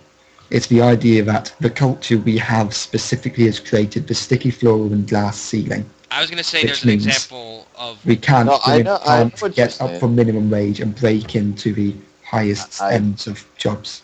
Well, yeah, I mean, I would just... I'd like to finish my thought. Sorry. Because you kind of cut me off, and what I was saying is the difference between gay rights activists and radical feminists and men's rights activists, and I say radical feminists because most mainstream feminists are nothing of the sort of some of the people who are making the most noise, which is unfortunate. But the issue is, on either side, is that gay rights, they're legally, gays are not equal to straight people. Legally, in the books, they're not equal. However, men and women technically are equal in terms of their legal standing. The reason that I don't like radical feminists or men's rights activists is because their perceptions about what equality is, what it is in our society, are just so drastically and so ridiculously unfounded sometimes. For example, whenever my eyes always glaze over when someone says something like male privilege or feminine privilege or something like that, because it's so silly because they want to look at ideologies rather than facts. My opinion. Well, I was gonna say, what do you mean by men and women are the same? Like, I remember I was seeing a documentary or something about it where women are trying to have men can walk around shirtless while women can't. Would you say that they're equal in that part? Well, how do you mean? Could you rephrase the question? I just said that men can walk around shirtless, women can't. I think that's just childish. I don't know if that's necessarily an equality thing. That's only in America. Yeah. Well, yeah, there's a movement, I think, of women that want to pretty much be able to go topless. Which, in Europe, you can on the beach. There's no problem. Personally, I think that that's a society thing. I don't necessarily... So is gay rights a society thing? It's a culture thing. But there's a legal thing with gay... There's a legal part to gay rights, and then there's a societal part to gay equality. Well, let me go for an example. A couple of days ago, when I was going up a pub, I saw a bloke walk down the street, and I know him, he's a doctor, he's gay. And about 5 or 6 blokes were shouting at him, kids with his partner, shouting fag, twat, gay, and just throwing stuff at him. Now, would you say, ignoring the throwing stuff at him, because that obviously is legally wrong, the freedom to say that is protected? Would you say that gay rights lobbyists have a just cause for campaigning and saying this is wrong and this needs addressing in society, whether it's through law to stop it, and this is more popular, through an actual cultural change, through education to promote the ideal of equality? Well, I would say that there's no reason that shouldn't be. If you're lobbying for gay equality, and that applies beyond legal standing, then yes, of course you want to push education about that. You can't legislate against ignorance. That's just not the way that it works. And I would say that, as far as trying to get legal redress for what they're doing, well, you can stop the assault, you can only do so much from a legal standpoint. But yes, I'd say that they're, of course, justified in campaigning for education. You can change have affirmative but action. You can't change what people think. Exactly. Well, you can have affirmative action. You could use... Yeah, it takes a lot longer for people to change their attitudes than the law. Definitely takes longer, but it doesn't mean we shouldn't do it. Oh yeah, it's worth doing. It's definitely worth doing, but it is a long process. I went through this in Northern Ireland. It takes an awful long time. The issue that comes up a lot is affirmative action is the American term, positive discrimination. Yeah. Maybe what's your thoughts? I don't feel very good about affirmative action personally, and part of that is my experience with working with people who are in underrepresented groups is they don't like it, and this is not all, like, by no means is this the majority, this is only people I've worked with, is they tend to say that, well, this is bullshit because I'm not, they're judging me for being, black or being, whatever race or Hispanic actually, or there is a gay, and can I finish the okay, go ahead. the sentence and then go ahead. And they think, oh, well, I don't need anyone's help to achieve what I'm achieving. And so that's one of the reasons that, to some degree, I have a problem with affirmative action, because societally, it's demeaning towards underrepresented groups.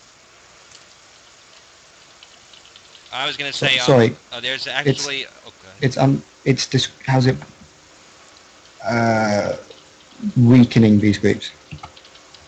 By giving them more chances than men. For example, if we go with women. Well, the issue is like I said, they view it as demeaning because they say, this is only from my experience of interacting with people, and there's a bit of literature to suggest this, though by no means is it the majority, is that even though you're getting redress, the issue is that the issue chiefly is that they believe that they can achieve on their own, and that by legally placing them in that place, you are forcing, they get the treatment from a lot of other people that, oh, this is an affirmative action hire, excuse me. I'm harder to be fired because I'm affirmative action rather than being held to the same standard of everyone else. That's the reason why a lot of people the standard without affirmative action is women being discriminated against. It's not only women. That's not what I'm not saying that this I understand is the truth. The point. I'm saying this is how people feel. So before you go off, you got to actually realize what I said. Yeah. It's not always the case. We had affirmative action in our country because there was a massive underrepresentation by one religion as opposed to another in the police force. And everybody objected to it in the beginning about the affirmative action. But it's worked. It really has worked. It's made the police force much more balanced, much fairer. Everybody's agreed that it was the right thing to do. So it does have its place. It's not always the case, but you can't. It's not black and white. There's nothing ever black and white in life. There's areas that are grey, and this is one of them, I think. I agree. I mean, this is very important now because as recent as 2011, I think it is, the European Union has been passing gender equality laws to promote quotas in high-end businesses, to promote affirmative action. Yeah, because I mean, the problem is if the is system's already biased against women, or biased against blacks, or biased against any group, you need affirmative action also to counter that. I mean, it's not a case of putting the scale in favour of women. It's not putting a scale that's already in favour of men more towards the centre. Historically, that's not actually very true.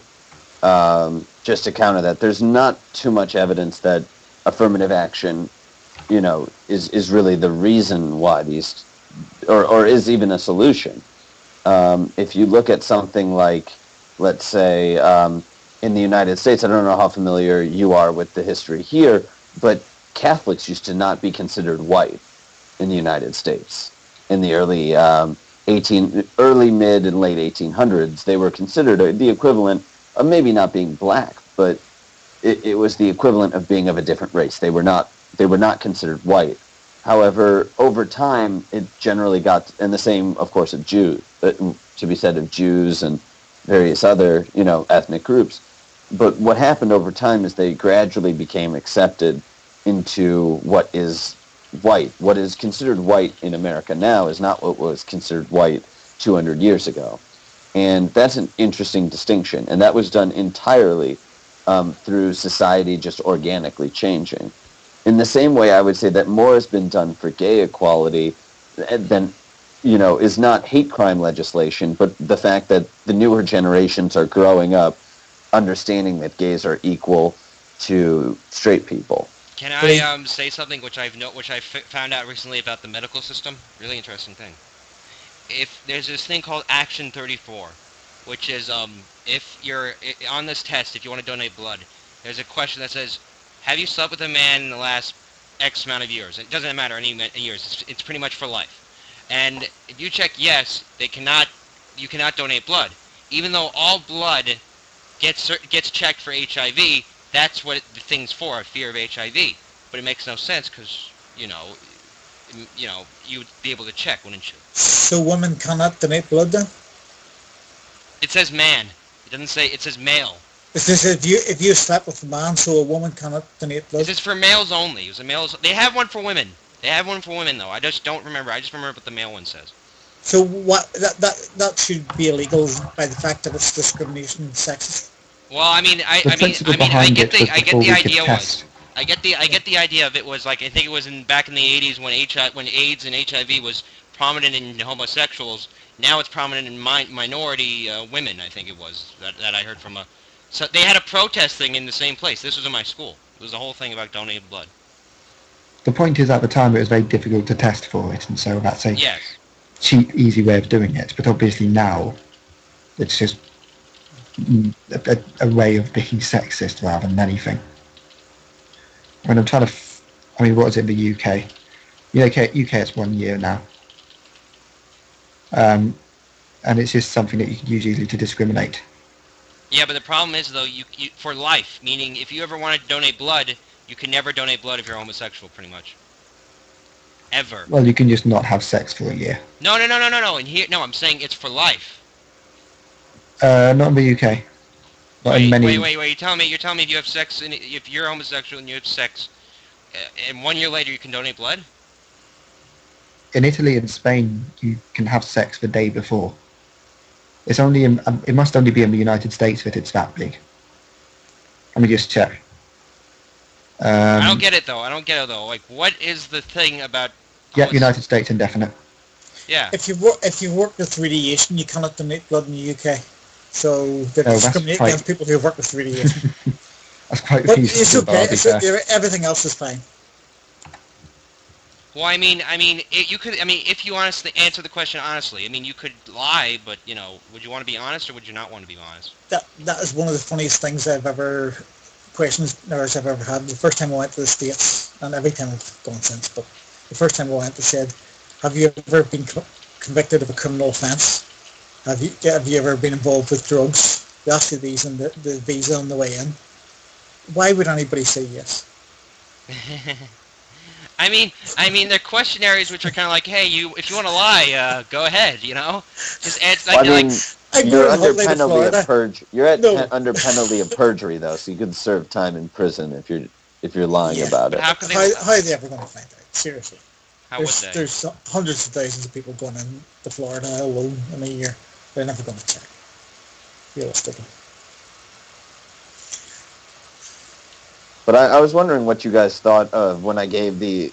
It's very interesting, especially for European people, because there's not such a dynamic about race as there is in the United States. What you guys thought about my example of how the definition of white has changed for people over the course of a couple hundred years. Because when I became privy to this, I was fortunate to have a very, very good U.S. history teacher. To me, I found it very, very fascinating. In our country, we discriminated against people who were white, for a long time. So the fact that people of different colour would discriminate against each other is neither here nor there. We're still very successfully discriminating against the Catholics. Yeah. Just want to point that out. We're very good at that. Yeah. No, what about the Protestants? Even now, we're doing very well. I don't know how against discriminating against people from other countries. Yeah. I do love UKIP. UKIP's a fun party. I've met Nigel. Nigel's a great bloke. He has just no understanding of how politics works. As in literally no understanding. He doesn't understand the current bloody electoral system we have. He's confusing first past the post, which is what we currently have. It's the same in the United States. With AMS, which is what Germany has. With AV+, which is what he wants, which he says Germany has, which he says the United States has had. but has never been tried out anywhere. It has. Northern Ireland has had the full PR for the last 20 years. Sorry, free PR for STV. No, Maybe the same thing. Proportional representation. Yeah. So there's a list. PR. It's a full list. I can start speaking in acronyms and I'm using here now. It's a full transferable. So you need a quota to get in. Once you get the quota, any leftover goes to whoever's second on that count. So it's a full transferable vote. Except for Westminster elections where it's first past the post. With DPR, did you vote yes? Not yesterday, 2 days ago? I think he's away. I vote yes. Oh. Before. Oh, I didn't vote. Sorry. Oh. I thought you said I vote yes, as if it was some form of... Damn it, DPR, you're damn, you don't vote? You don't vote? Well, it was town council, so it's not the biggest of elections. I didn't vote. Oh, I thought he's like, I don't vote, even though I live in a country where I have the privilege to vote. I haven't voted for years. There's no point. Where I come from, there's no point in voting because... You're a damn communist then, I say. I was just thinking about Are you not this Scottish? because... Sorry. No. Sorry to cut through you. I was just thinking about this. Sorry, you sound Gaelic. I was thinking about this. We had elections in this country which were not of great significance so far as the political climate is going to has any effect, but there were sort of like local elections. And what I found interesting was that a lot of people had voted for a party that had been like pretty much dismissed as jokers and clowns, which is a kind of right-wing party that basically wants out of Europe and whatever. I was just curious to ask Steve what his views of it were. Do you think that this was just sort of like a protest vote, or do you think that it's going to have knock-on effects such as Cameron having to accept that there's going to have to be a referendum earlier than he planned on Europe? It's going to be both, I think. I think firstly it was definitely a protest vote. It was a two maybe three-pronged protest vote. A protest vote against the current mainstream parties all getting too close to the centre. A protest vote against the Europe almost trying to lord over the United Kingdom, which just isn't true, but still. And a protest against just the politics in general, because we lost the Lib Dems. It's very hard to have a protest vote for the Lib Dems when they're in power. They're the ones who's ballsing things up now. But yeah, I mean, if you don't know who the UKIP are, the United Kingdom Independence Party in the chat, they're essentially the Republicans, but the British version. And I say that really worryingly. I would not say that. I mean, that's pretty much a mischaracterization of the Republican Party. Oh yeah, they're not that far right wing, to be fair. Well, I think there's one thing that is similar between the two, and it's this, if nothing else. Both parties seem to deny global warming. Yes. Well, they both seem to blame everything on the immigrants as well. That'd be the other thing. I mean, Jesus Christ, how much shit can you lay on the Romanians? Well, I don't know whether that... I have to say, I take issue with you here, Steve. I think they've been very careful in the way that they've presented their arguments. And I don't think that they've actually complained about immigrants. And this is what sort of like separates them from the more extreme sort of like British Nationalist Party and whatever. What they've done is basically focused, and I think cunningly, focused their complaints about the European Union. And I think that has actually won them a lot of the support, because we have always been a very reluctant partners into the European community or the European Union. And I, as I say, I think that is probably why people are backing them. And they've sold that argument very well. And no political party, ever since we joined back in 1973, has actually managed to sell Europe to the British electorate. I just out of curiosity, what is the British relationship with the EU? I mean, wasn't the EU after World War II or something? I forget. Do you want a very brief history? Yeah, because I have no idea. I just know the European Union. A very long period of time. It all started off after the World War II, and it was hoped that in order to prevent further wars, particularly between France and Germany, for example, which had had 3 or 4 wars in the last previous 100 years, that this shouldn't happen again. So this idea that, let's all join in as a community. And it started with the Treaty of Rome back in 1957, which joined 6 countries together in this sort of like economic... You mean a commonwealth, unity. right? No, nothing like it. It was a purely economical... Isn't that what a commonwealth is? No. The Commonwealth is totally different. Don't let me deal with one at a time. Yeah. The European Union started off, Treaty of Rome, 1957, 6 countries. It's expanded subsequently. The United Kingdom has always been somewhat reluctant to join, but in the the early 70s, or late 60s, early 70s, it decided, hang on a second, maybe the common market, which was a purely economic sort of like entity, they thought, hang on, perhaps we ought to join. And in the early 70s, I'd say we did join.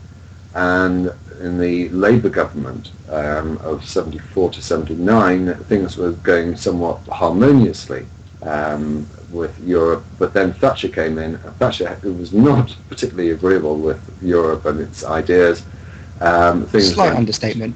That, and since then, we've always had this dodgy sort of like relationship. The European Union, or community as it was known then, now the European Union, sort of like has gained numbers. It's now up to 27 countries, and basically the idea is that it's a free trade zone, is the way it was initially sold. So trading between countries would be made a lot easier, and that therefore it would encourage all sorts of things such as economic progression and high levels of employment and all this sort of nonsense. I don't want to appear... Sorry. I'm coming to the end. Don't worry. But subsequently, they've also introduced certain social elements to it, which have caused a lot of problems. So the European Union is a collection of disparate countries that geographically are centered around the same sort of place, but politically don't have the same sort of like harmonious views, so to speak. And Britain has always been sort of like an outsider, part of it, but an outsider. Pretty much like the US is part of international justice. It likes to be on the outside. He doesn't want to be part of it, but he wants to be able to control things. Fuck you guys, we're on an island. Sorry, I just want to very, very well done, DPR, but there's a couple of things. Harold Wilson tried to get in and Charles de Gaulle wouldn't let the British in, and then it was actually Edward Heath that took us into the European Union. Yeah, he did. I party was... agree with that. He went cup in hand to fucking France, who basically said, no, we're not having England. He had ink thrown at him when he went to France, all sorts of things. It was a great struggle for you to get it. The only referendum we have ever had in this country, 1975, was about whether we should be a member of the European Union or not. So yeah. Sorry, say again? The only referendum we've had in this country was in 1975? About Europe, yes. Oh, about Europe, okay. Yeah, I was going to say. Yeah, I mean, the thing is, the reason why it happened is because the United Kingdom was the Parliament was so divided, and parties so divided on whether we should be in or out, that it almost threatened to shut down Labour. And it has torn the Conservative Party apart. And Conservatives, ever since. But what other referendums have we had? Well, Northern Ireland had a referendum, but and the Good Friday. The Republic, with the Good Friday Agreement, that was localised. The Welsh devolution, which failed miserably. The Scottish devolution, which succeeded fantastically. The Scottish one in 2014, the AV election in 2011. There's a load of more local mayor elections, referendums. There's a lot of them. There's not as many as they should be, I'll be fair, but there's a fair few. I mean, the problem is, of course, UKIP. Well, hang on. The town council. The Welsh referendum was something exclusive to Wales, was it not? Yes. The Scottish referendum was exclusive to Scotland, was it not? The AV was Tell me one national That is the United Alternative Kingdom vote. referendum that has taken place, apart from the one in 1975. Alternative vote 2011, only a few years ago. I can look back. I have the 2011 AV referendum. It was part of the Conservative and Liberal Democrats. Well, it wasn't going into the really. government thing. It annoys me so much. I'm sorry. Yeah, The Lib Dems sold out. The Lib Dems sold out on that. That pissed me off so much. I loved Lib Dems until Nick Clegg decided to absolutely destroy the party. I mean, people say Obama aims to destroy America. Look how Nick Clegg's doing it. He's got a better shot. Look how he's doing it with Lib Dems. I do not like Nick Clegg. Yeah, but why do you think he's destroyed the party? Why? Because he's gone... Okay, because the Lib Dems are a protest party, so they do best when outside of power, so they shouldn't have done a coalition. Every single party, political party, has as its ambition to have some play in the power. Yes, and so... Clegg managed to do that with the coalition government that we have now. But how can you criticise him for that? Because it's too short, because it's short-term looking. What will happen now is after 2015, the Lib Dems will go into obscurity and never win power again. If they consolidated, then they could have kept going with the protest party, keep getting more and more votes, especially in the time of crisis. Consolidated about what? Just consistently just gone about how they should have kept consolidating as a protest party. Keep gaining votes, well, if keep formulating stronger policy. They weren't always a protest party. You're never going to get into power. No political party ever wants to be someone that's a protest party. They want to be power. But if I could say, I would say, let me put it this way. I mean, this is my opinion, and you can disagree with it, fine. But I would say if they waited 5 years to 2015, they would have had a lot longer run in a time of coming out of a recession into a boom and thus having more support as a party. That's my opinion on it. You can disagree, but that's fine. On top of that, I would say they went in with the wrong party because the Lib Dems have always been more ideologically aligned with the Labour. They tried it with Labour before and it was a disaster. How long ago are we talking? I think it was in the 80s. Oh, we're talking about... that's the minority government of Callaghan, was it? Yeah, Callaghan's second stint. Welcome, Charles Apologist. No, I think you're talking about the Lib Lab. I would say, for one, they didn't even have enough power because they're still a couple of seats short. They needed independence to do anything.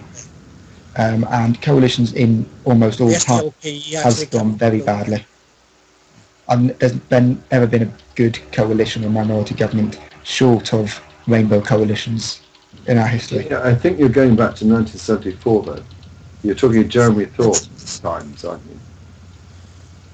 Sorry, we're talking about... When I'm thinking of rainbow coalitions, I'm thinking of the World Wars. Sorry, I was talking about... Wait, I'm curious, though. Why did Britain join the UN? I mean, honestly. Why? Because we basically had a major role in setting it up. We made a fair bit of it into our favour. That's why we got a permanent seat. Well, yes. Well, I mean, I'm sorry, I don't understand the question. Why did we join the UN? No, I mean like this. Like the UN, in a sense, is a power greater than Britain, right? In a sense, it's. In a sense, it's a power greater and at the same time a power less than. Yes. But I mean, if we tell the United Nations not to do something, they will not do something. And also, you have to look at it this way. It was set up in such a way that 5 countries had effective control over the thing. And supreme power. To a large degree, let me finish, please. To a large degree, they still do. And the idea of not joining would be more repulsive. I mean, would you sort of like not join something where you're going to say, yeah, I've got my ace up my sleeve and I can veto anything you like? There are 5 members of the, or top members of the Security Council: United States, France, Great Britain, China, and I forgot what. Russia. Yes. Soviet Russia. Yeah. Soviet Union. So all of them have a veto. Now you're going to say, oh well, I'm not going to join this club that may have some effect. Oh, I'll tell you what. I know. We'll join it, and I'll have that seat on the chair that says, yeah, I can veto whatever the fuck I like. Of course I don't understand the question. I was saying this. If Britain had such a problem with the UN, well, I mean with the EU, not UN. Okay. Why would they have wouldn't they have a problem then with the UN in a sense? No, because the EU two was totally, a minor. totally different Yeah. things. The United Nations and the European Union are just so. I mean, the United Nations acts as a general global force for humanitarian intervention, while the EU is a force for unifying and consolidating and arguably, if you listen to some of the far right, controlling Europe. I mean, they got completely different aims. The UN was set up by the winners of the Second World War, basically. It was the four started off. It was Stalin, FDR, Churchill, and de Gaulle sat around a table at Potsdam and said, "This is the way it's going to be." You mean the whatchamacallit? The oh my god, I know it. The that hotel. Yes. Was and it basically the thrashed it all out, and this is the way it's going to be. And China came in later because you couldn't ignore them. And that was it. Yeah, you could. You can ignore Canada. China. Oh, I think it's Canada. China, I'm like Canada. What are you on about? I think it's Canada. Like, yeah, let's ignore Canada. But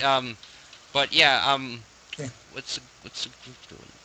Yeah. Oh, here's the Yalta conference. Yeah, it was Potsdam Yalta. Well, the Yalta conference didn't set up the United Nations. No, the Yalta conference was what happened to post-war Europe, I thought, right? Yes. Yeah, but it's got nothing to do. To be honest, it's got very little to do with the United Nations and the way that's set up. I would say the United Nations had more to do with Woodrow Wilson's idea of the League of Nations, but it wouldn't Yes, be fair. I mean, it took over the League of Reason, the League of Nations. Really good reason. That'd be fantastic. But yeah, that had been established. I think, in fact, before even the First World War, if not shortly after the First World War. But the League of Nations basically became United Nations. Yeah. But it wouldn't have That's an happened. interesting topic. Is the UN a force for good? Yeah, of course it is. I wonder if There's a lot of Croatians, other people in Macedonians who wouldn't be alive today if it wasn't for the UN. I mean, my question is, and Sudanese. I mean, what part of Britain are you from, Tom? Northern Ireland, which is the north part of Ireland. Oh wait, weren't you on last time when I asked you which is more free? Yes, you were trying to say we were not non-free being in the north. Yeah. Somehow you were under British jackboot. Well, when you're under somebody's occupation, doesn't that mean then you're not free? We're not under an occupation. What state is the British military there? What state are you from in America? It's from a king. Guess the name. Okay, let's see. Virginia? There's a king named Virginia? A king? Charlestown. No, wait, it's a duke. A duke, not a king, a duke. Oh, no idea. A duke? Yes. It's one of the letters. It's one of the last letters of the English alphabet. There's not that many letters at the end of the alphabet. What? Wisconsin? No. Wicketshire? I don't know. Washington? No. Getting close to the letter though. Is it a W? Yes. No, it's not For W. fuck's sake, what's wrong with you? Is it a W? I don't know my own state. Duke of York. Yorktown. New York. New York, fine. Right. I know nothing about America. Are you under occupation by Washington? That's the government. Are you under occupation by Washington? Answer the question. No. I don't have the American army outside my window and shit. Exactly. Well, we're a state in the United Kingdom of Great Britain and Northern Ireland. I'll assume that means you're a unionist. No. I'm not a unionist. What am I on about? I'm not. I'm a Protestant, but I'm not I'm a Protestant Unionist Republican. Work that one out. Okay, you have to give me a minute. I mean, wait. I remember. I heard. Oh, go ahead. Republican one. I was born a Protestant. I am a unionist. Yeah. What? Stop. You're born a Protestant. He's gonna say. Born a Protestant. You're born an atheist. You are in Ireland. You are in Ireland. My parents were both Protestants. You fucking were in Ireland. Yeah, I'm a unionist because I believe we're better off in the union. United Kingdom, but I am a Republican. I don't believe the family is the way to go. Is a Republican a traditionalist in Britain just like it is in America, or no? Yeah, there are people. Is it tradition in the United Kingdom to have a republic and not a monarch? There are about 30% of people who would rather have a republic in the United Kingdom. Really? I don't think it was that high. Yeah, it's about that. I'll get that board. It's one of the issues that actively apathetic. There's a few issues which politically I'm actively apathetic about, and this is one of them. Yeah. Wow. Well, I mean, I was gonna say, like, so are you a traditionalist or no? Would you be classified as? I come from a mixed marriage, is what we call mixed marriage. Wait, what did you just say, Steve? What do you mean traditionalist? Like in America, when you say about tradition, you think of So conservative or Tory? Yes, that's it. No. Far from. What party? I haven't voted for about 15, 20 years. There's no point. And you call yourself a Democrat? I mean Republican. No, the way our government works, no matter who you vote for, they all get into power. It's a power sharing executive. Wait, is there an electoral system in Britain? Or is it? Yes, we have first past the post in Northern Ireland. In Northern Ireland, because the country is so heavily divided, if you said first past the post, you might have, say, 50% of unionists or people wanting to join Northern Ireland, join Ireland or whatever, being ruled by a majority party which completely disagrees with them. So you'll have unjust representation or unfair representation, or even just not represented at all. So you have STV in order to make sure everyone is represented somewhat fairly in the Parliament. The Irish Parliament. We do not have an opposition in our executive. There's no opposition. Everybody is in charge. Well, I mean, I honestly always I always thought the parliamentary system was popular vote, honestly. It is, but there's no. You have to understand this. There is no opposition. Every party gets a position in power, no matter how many votes they get. Imagine there's 4 or 5 different people in charge of different parties in charge of America. So is it like That's the best comparison. So is it like communism? No, it's not like communism. No. You didn't let me finish. You didn't let me finish. Genuinely. Is it like communist China where one political party pretty much runs parliament? No. It's like five or 6 political parties run parliament. Yeah. Okay, so it's communism times 6. No. The party that gets the most votes gets communism says one party anyway. In charge. So there are 2 people from the top party. They have 2 ministerial posts. The next party, who's about the same size but slightly smaller, have 2 ministerial posts. The next party down has 1. The next party down has 1. The party after them has 1. Everybody else is too small to consider. So all of the ministerial posts are sort of covered by 4 parties. So is that why you have like smaller parties grouping with the bigger parties, or no? No, all of the parties are in charge. They all work together. There's no opposition. Okay, basically imagine 5 people with completely different views all sitting around a table trying to work out how to rule a country. That is the politics in Ireland. That's the simplest explanation. It's crude and slightly wrong, but it's accurate enough. I've got a much more fundamental sort of like question to ask, if I may. Yeah. Why is it that people in Northern Ireland have this ability to put in an extra vowel in a simple word such as N-O-W, which I would pronounce now, and you pronounce as nay? Well, it's like 5 extra vowels. Well, we say lots of words, like we say arse instead of ass. I don't know. Well, we say ass. No, but when you say it sounds like ASS. When I say it sounds like ARSE. Say N-O-W for me. No. Nay? It's like you're saying nay, like you're saying like nay, and like you're saying Bill Nye, not what was the word? Now? It's where I was born. You know, I can't say nye.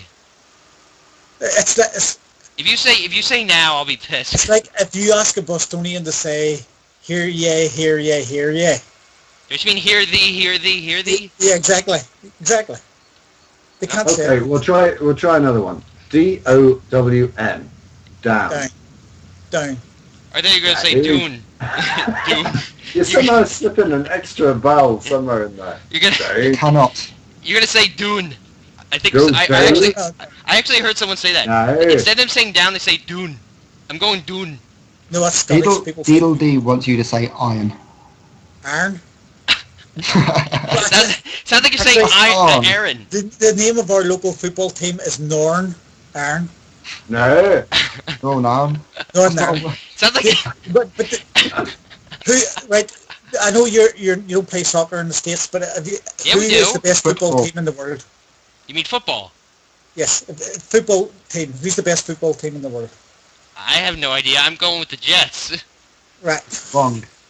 I don't know. Mr. I'm talking United. about national teams. That is a national team. Aston Villa. I've got a question for you, National Tom, teams. if I may. Yeah, go ahead. What is 33 minus 1/3? No, it's Oh, fuck's 34 sake. minus 2/3. Yeah, you got it all the way around. I'm sorry. No, you're thinking of my southern cousins, the Mexicans, as we call them, because they're from south of the border. They say 33 and a third. We say 33.3. So, how do you say aluminum? Aluminium. Yeah, why is that? Properly. Because we understand how the English language works. But isn't aluminum correct too? No, you're wrong. Right. See when you get two bits of electronic equipment and you put them together and then you heat them up and you add like some metal together to join them together. How do you pronounce that? When you do what? Solder? You get two bits of electrical equipment and you put them together and you add heat and you add some... You mean solder? Soldering. Yes, how do you spell it? S-O... fuck, I'm horrible at spelling. So, how do you S-O-D-E-R? say it? No, Solder? S-O-L-D-E-R. That's slaughter. No, you pronounce it S-O-L. slaughter. Americans pronounce it without the L. Let's see how you... Why? They Why do do you use the- butcher the English language? Because I'm American, and deal with it. I think we should generally...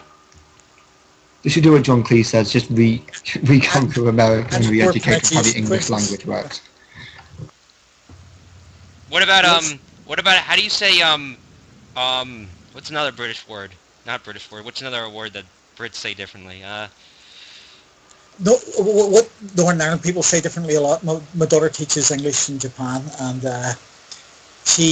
we call things that are small we, W-E-E, Yeah. and it really, really freaks people out. It really does. I don't know whether they use that in the UK mainland so often. Nah, No. not really done. I'm down south. I have literally the most southern farmer rural education to the English language. I still use the word maid on occasion and by accident. It's really not useful when you're trying to have an intelligent conversation with a Use the word woman what? and you just say, all right mate, how are you? It just does not work. It defeats. I don't know, we use maid to refer to women a lot. What? That's It's like come across that's like using the word slightly hot. offensive. That's like using the word hot or chick. You know, not like a chick. You call a Yeah, woman well, a if chick. you're having an intelligent debate and you say, how are you, chick? You're not going to be seen as... No, you're not going No, to it's not prove gonna go down using well. that. No. No. Why just use maid casually in a conversation Does normally? that mean a woman will say to a man, "Hey, rooster"? Sorry, what's the opposite of a maid, a rooster? I thought chick. The opposite of a chick is a rooster.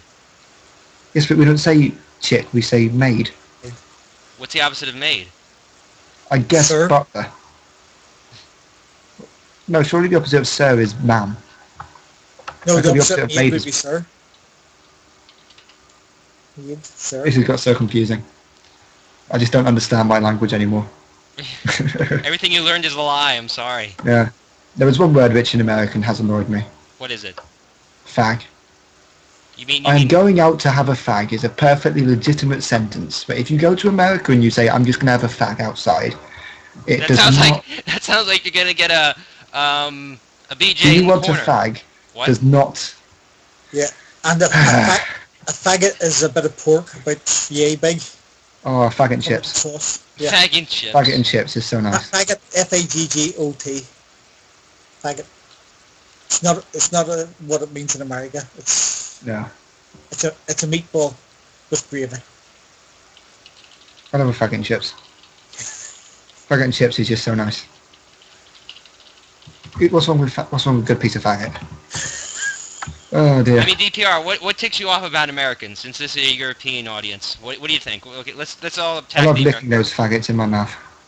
All right, I'm just lowering the tone as far as possible. Yeah, I know. DPR, are you there? Yeah. What would Well, you say? I've got What irritates you the most about Americans? They don't really. I love them. Okay, American I'll open up creationists. a can of worms here. I'll tell you what I hate about America. Okay. Not individual. I hate about America is its arrogance, and the fact that it doesn't really see the world in the way that other people see America. It doesn't have this introspection that it ought to have. It doesn't understand why the world hates America. Yeah. I mean, Clive, can I ask you? The sort of insular arrogance that it has, and there is a serious point behind this.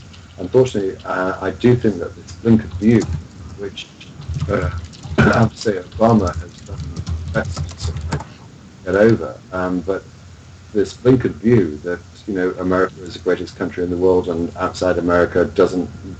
Who cares? Here be dragons or whatever. Can I just ask you a question, Strife? Go ahead. It's a serious point because it does affect international relationships in a way that most Americans do not understand. Go ahead. How many times have you gone out of America or your country? Once. Once. I Where to? I think it was somewhere in the Caribbean. Caribbean. I'm not even sure how that's barely anything, is it? I mean, this is the thing, 30% of Americans And that was don't when I was have a baby. passports. I don't remember shit. 30% of Americans don't even have passports. I mean, half of them... Yeah, I don't have a half the passport. trips outside of America, from America to somewhere else, are basically to Mexico. There's no long distance travel to how other countries and how people view America, and as such, people have this, in America, some extreme ultra palingenetic nationalism, some nationalist idea that America is the greatest country on earth, compared to everywhere else, especially Britain and European nations, more so. Yeah, I mean, going to the Caribbean is like going to the Isle of Man. It's not going... That makes no sense if you're American, but it's like just going about 20 miles to nowhere. I was there when I was very young, so I don't remember shit, really. I really Exactly, don't. this is the point. It creates some extreme... I mean, I think DPR's pointed this out. It creates some extreme nationalism where you view your country as best and don't care how other countries view you, which surprisingly enough is extremely quite negative. Well, would you say it's a patriotism or nationalism? Well, patriotism is a form of nationalism. I don't know. I would say both. I don't think it matters too much what label you attach to it. The fact is that the majority of the rest of the world despises America because of its actions. You do know that? Yes. Why do you think that is the case? I would say because America acts like a world police, and pretty much it has no reason to do the shit it does half the time because... I wouldn't... Yeah. Absolutely. Personally... You've nailed it. No, stop, Steve. You've nailed it in one. It's a strike. Absolutely nailed it. It has this ridiculous idea that they are the police force of the world, and whatever they do is right, and they can do no wrong. So they can invade whatever countries they like. They can also completely behave in a way totally contrary to any form of Geneva Convention or international law by having Guantanamo and torturing people. Oh, that's all right for them, but hey, anyone else do it? We're going to stamp on that because we're Americans and we're the police of the world. That is why people hate America. Well, Yeah. DPR. I mean, there's a general, Standing. there's an old-fashioned joke that goes to that where it's a tribunal, United Nations Tribunal. United Nations Tribunal brings up America, and they tell them you have been accused of hundreds of war crimes from Guantanamo Bay to your accident in Somalia. How do you plead? Bigger. That's the problem. I think America's taken Just over from bigger. the British. The British used to be as despised probably back in the 30s and 40s. You mean when they were an empire? Yes, I like to when they think we were empire. slightly better at it. No, I think you were worse. We almost than it. certainly weren't. No, but you still. lost it in 100 years. We still own. We got the Virgin Islands. We got Puerto You- Rico is going to be You a got the state. Virgin Islands. What a You- fucking you- territory that is. Let me ask you this question, if I may. This is a very serious question. Go ahead. Why do you think, or what was the motive behind the 9/11 attacks? You asking me Do or you you asking think- the British? Do you think? No, I'm asking you. Okay. Do you think that it was a difference in religion, or do you think it was a difference in foreign policy? Foreign policy. Thank you. I mean, I get annoyed by most people who say it's Americans would religion. wake up and get that. They It's would the- say they would yeah. say they would say it was religion, wouldn't they? Yep. Yeah. Yeah, like unfortunately. this is the funny thing. In my school, there's even a little place for Muslims to point to Mecca and stuff. So I'm like, it can't be religion because they have religion in a fucking state campus. You know, that's number one. But Mm.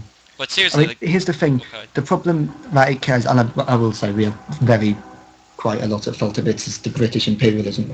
But it's these third world, second world countries who have had a bad relationship with superpowers, Britain, America, Soviet Russia, all trying to tell them how to rule the country, or just going in and ruling the country. These people are very skeptical, scared and worried of people who do just go about and say, we have the solution, just give us all your stuff, and invading and telling people how to, the legislation, the judiciary, completely restructuring the entire political country.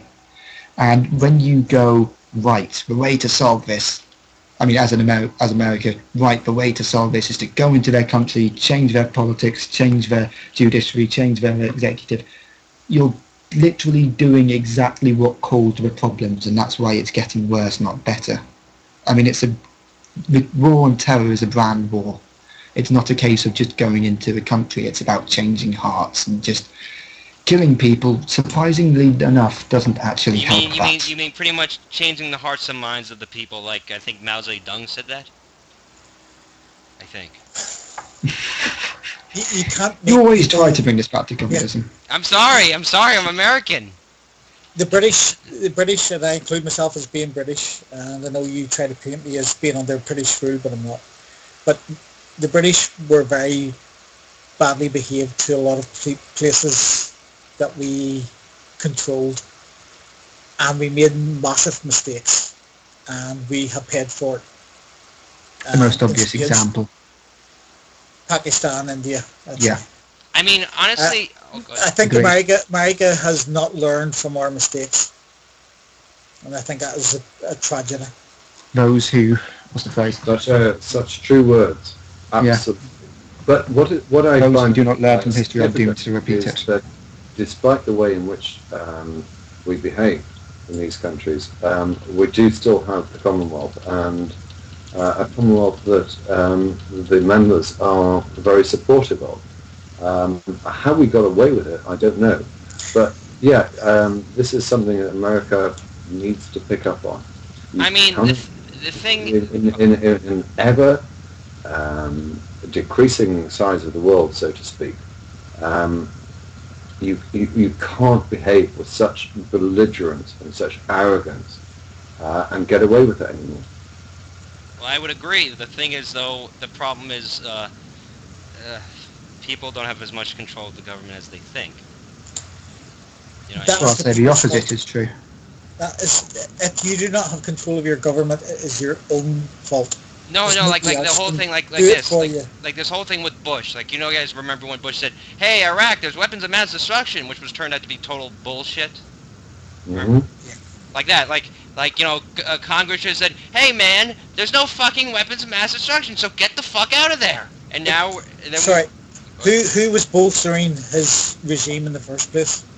Who was the who was in charge of defence and military or war or something.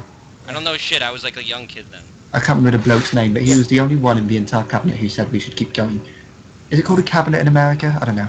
The only bloke in the, I'll call it a cabinet anyway. The only bloke in the cabinet. The cabinet is picked by the cabinet is picked by the president. Yeah, he was the only. The Secretary of War was the only one who said we should continue, and they continued. That's the problem. The whole point about Iraq was they were happy with Saddam as long as he was towing the line, and he stopped towing the line, then that was it. They supported his regime for years and years. They gave him funds. They gave him. Oh, you mean the Persian Gulf War, right? No, before that, they were supplying. The powers that be were supplying Saddam with his. They knew he had weapons of mass destruction because they supplied him with poison gas, which he used on the Marsh Arabs and he used on the Kurds.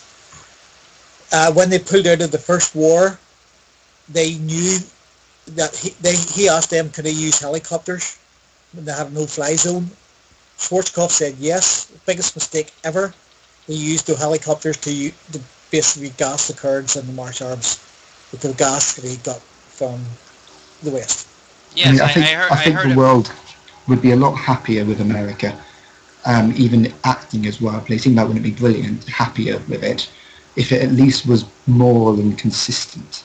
I mean, and you have a system which oppresses one group, that's immoral, and starts helping out another group. The problem, just arbitrarily or only because of money involved. Well, the problem is this, in my opinion. If I could go back in time to change a point in history that America, to pretty much, if I would say fix now, I would say the point would be, oh wait, I just forgot what I was going to say. Give me a moment. It would be, the turn of the century, America. The turn of the century. Because right after that, in my opinion, that's when America went through a change. Like after the First World War, it went to a change of more imperialistic factors. Because, heck, Spanish-American War, America got new territories, everything. Pretty much the turn of the century, America was a blossoming superpower, but it was not a corrupted superpower, I would say. Yet. What do you think?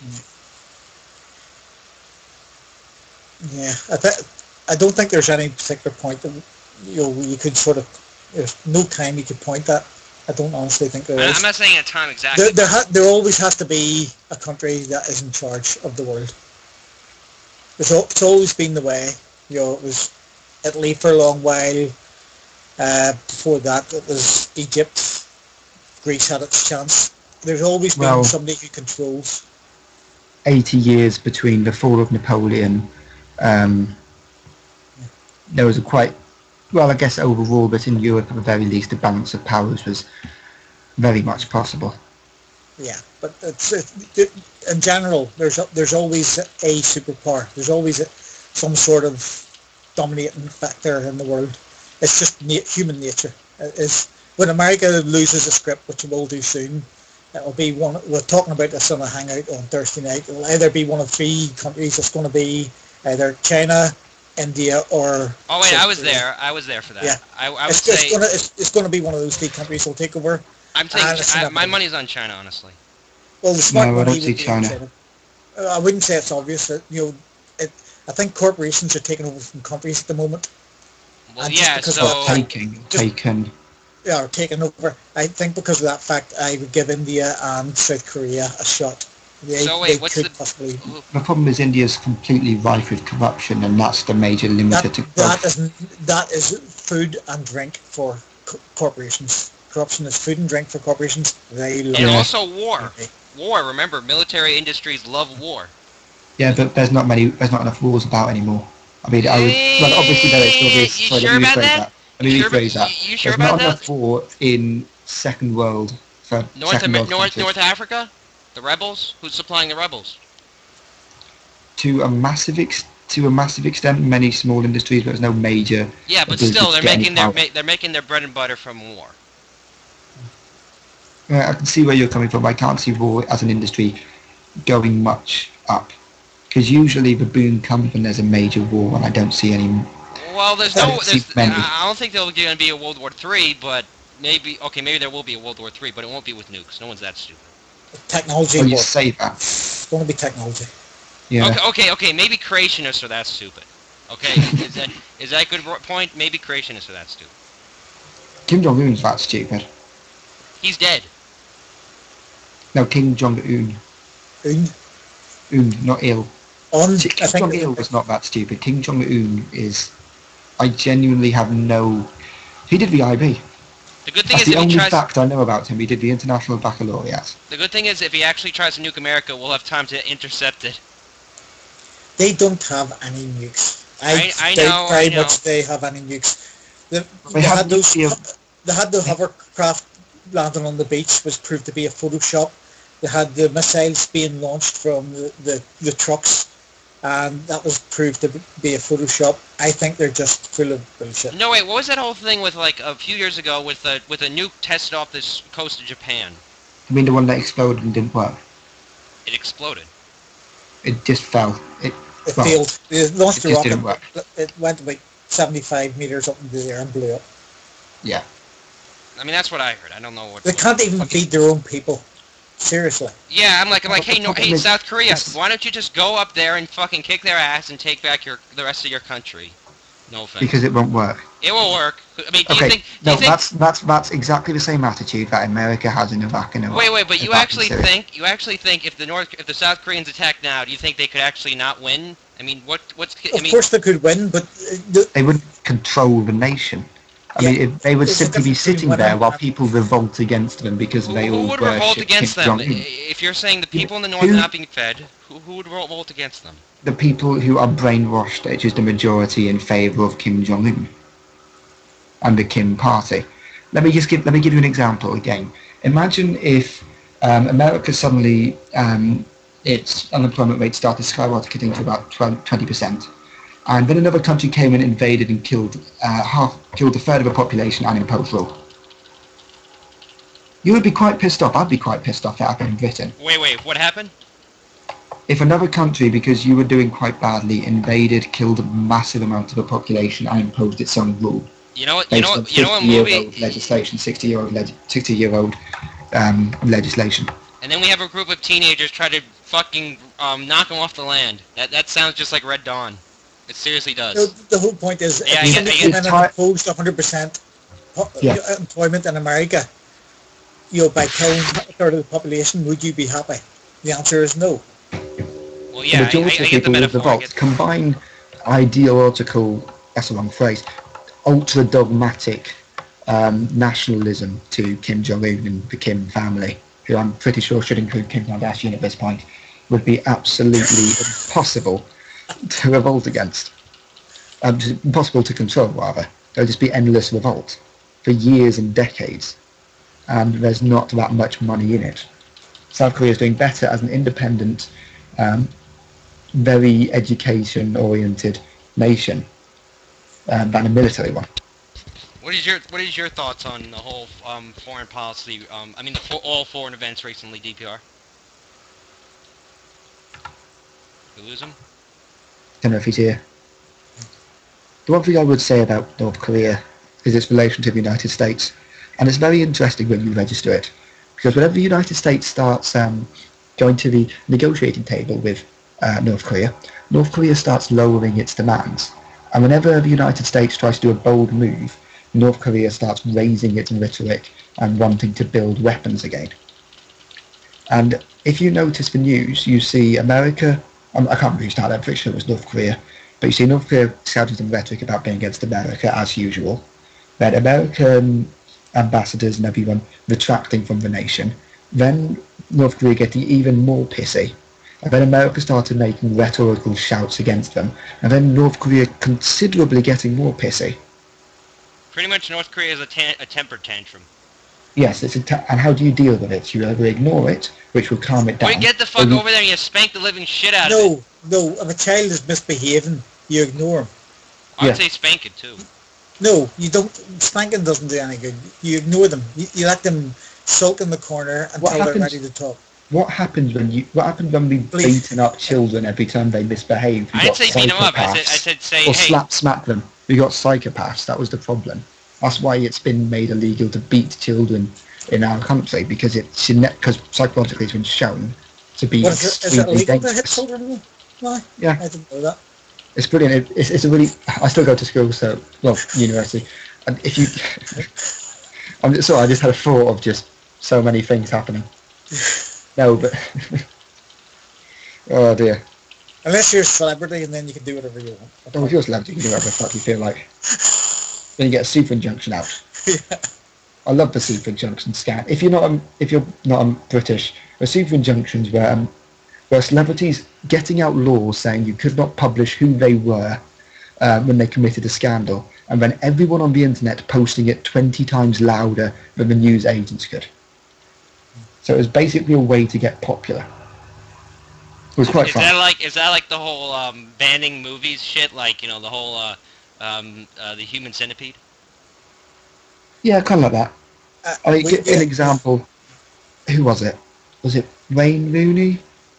Someone's girlfriend he cheated on his girlfriend essentially. Granny, no, he done a line with the granny, I think it was, in a brothel. Ah, that was it. Just a little brothel. Got a super injunction against it, and then everyone on the internet posted about it because he got out the super injunction, and so they had to get rid of a super injunction because so many people knew about it. You literally could Google his name, and it was the top of the feed. Yeah. It was fantastic. And that is the brilliance of the internet. It's a double-edged sword, but it's very good in that respect of just shaming idiots doing stupid things. Well, any idea? Well, Tom, can you tell us about your YouTube channel? Oh, yeah, certainly. It's the Tom Paper, the evil-looking Santa guy. The eyes. It's a great way of putting it. Yeah, there's a reason behind it. I explained it the other night, but I think it was an Skype call that was private. Basically, have you ever seen Santa and the devil in the same room? They're the same person. Exactly. Santa's an anagram of Satan. You never see him without his hat or his boots on. There's a reason for that. He can come down a chimney with a fire lit, and he isn't affected by the heat. It all adds up. Santa Claus is Satan. Yeah. So awesome. So DPR, are you there still, or you're gone? Hello? Yeah. So yeah, we were talking about North Korea before we talked about Tom's channel. You have anything to say about North Korea? No. Good response. Yeah. Well, I mean, what can you say? It's a joke. Would you say it was like Saddam Hussein and shit? No. Of course. I feel really sorry. I don't fully understand the motives of Kim Jong-un, but he's crying for attention. Yeah, he's a temper tantrum. Well, recently he's not been getting it, but it was a desperate cry for attention, and it seems as if the motive's probably because he wants to have sanctions lifted, and he thinks the best way of doing this is to threaten like a petulant child. But what I thought was absolutely hilarious was part of his propaganda was to show clips of his forces sort of like invading a beach, and there were certain photographs that were sent off from North Korea showing all his hovercrafts invading a beach, and analysis showed that of the, I don't know, couple of dozen hovercraft, they were photoshopped. He'd actually had to Photoshop these things to... All I can imagine is... He had greater forces than he really had. So it was all I can imagine is him just going on his computer, bringing up Microsoft Paint, and just drawing in each one. No, wait, you guys ever seen... You guys ever seen the comedy Meet the Spartans? No? Yeah. You seen it? Unfortunately. Yeah, you know, like the part when, like, wouldn't recommend it. You know, like where they had the funny what is it, the whiteboard or the board where you put a projection on of his forces? Yes. Yeah, that's kind of like what Kim Jong-un did. He's like, hey, I got more than you say because Yeah. Yeah, I did love the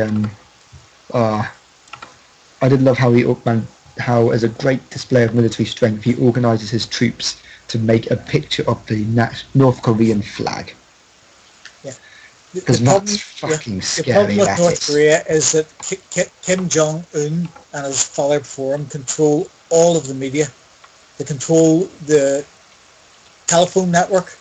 They control the television. They control the internet. They've repackaged Ubuntu. They put their own software on top of it, and that's the only thing that people are allowed on their computers, so they control their computers. It's a locked down society. There's no way those people in that country know what's going on in the wider world except for what he tells them. And it's one of the interesting things is that South Korean, what do we call them, telephone lines, or the telephone signals, they're actually so strong now you can get them a few miles into North Korea. What do you mean? So you can actually call someone in North Korea? No, but if you get to use a different system than the rest of the world. But if you get to the border and you have a phone, you can essentially tap into the South Korean internet, basically. It's really quite strange. I mean, would you say? John Sweeney, who came down to do a talk with us in our humanist meeting a while ago, well, a few days ago, he went to the North Korea, and he went around with the LSE students. And the one thing he says is the most obvious prominent thing is everywhere you go, you will see a picture of Kim Jong-il or Kim Jong-un or someone of the Kim family, because they are literally everywhere.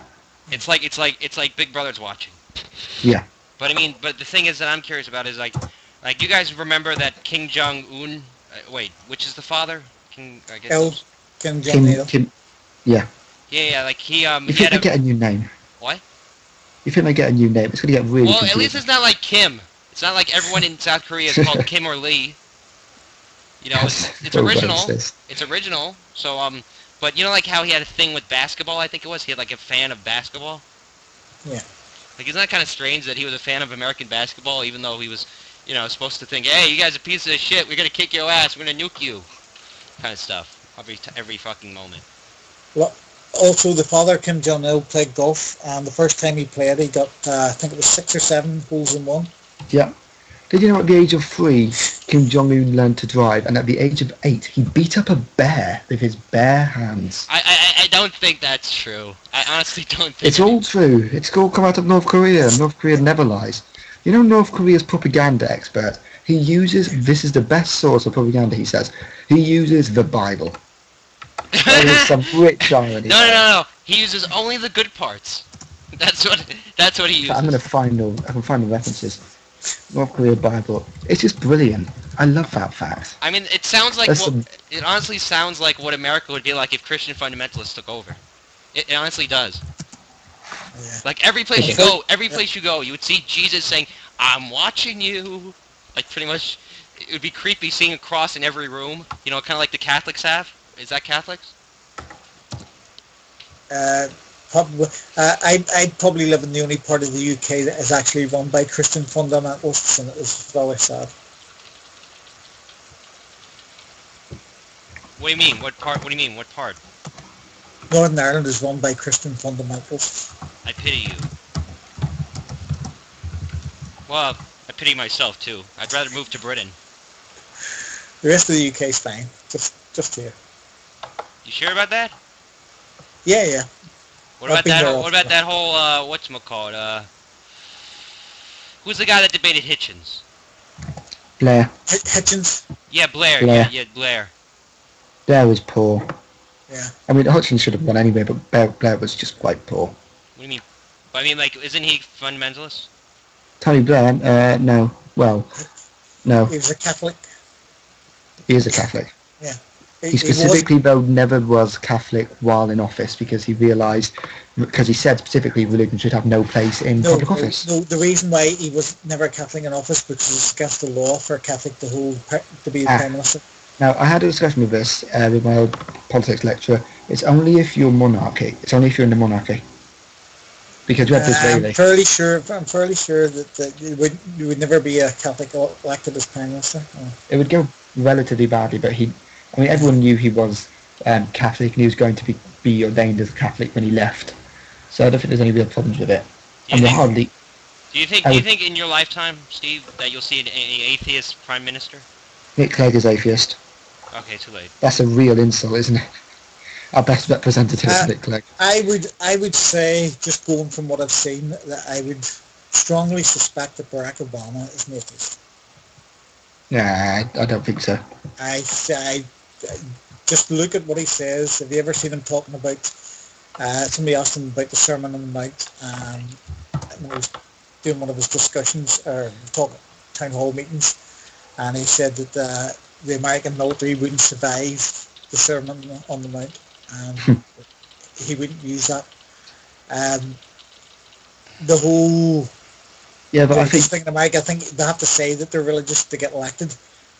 It doesn't ring true to me. It just doesn't ring true. You know who I honestly thought was an atheist? One of the presidents in the past. Who? I would think FDR was an atheist. Well, the thing is, a lot of them were not very fundamentalist type of Christians, and very much against that, but still Christian. Yeah. I mean, in the same way that we have, 60%, 65% British people are Christian, but only 7% go to church, something like that. Fuck!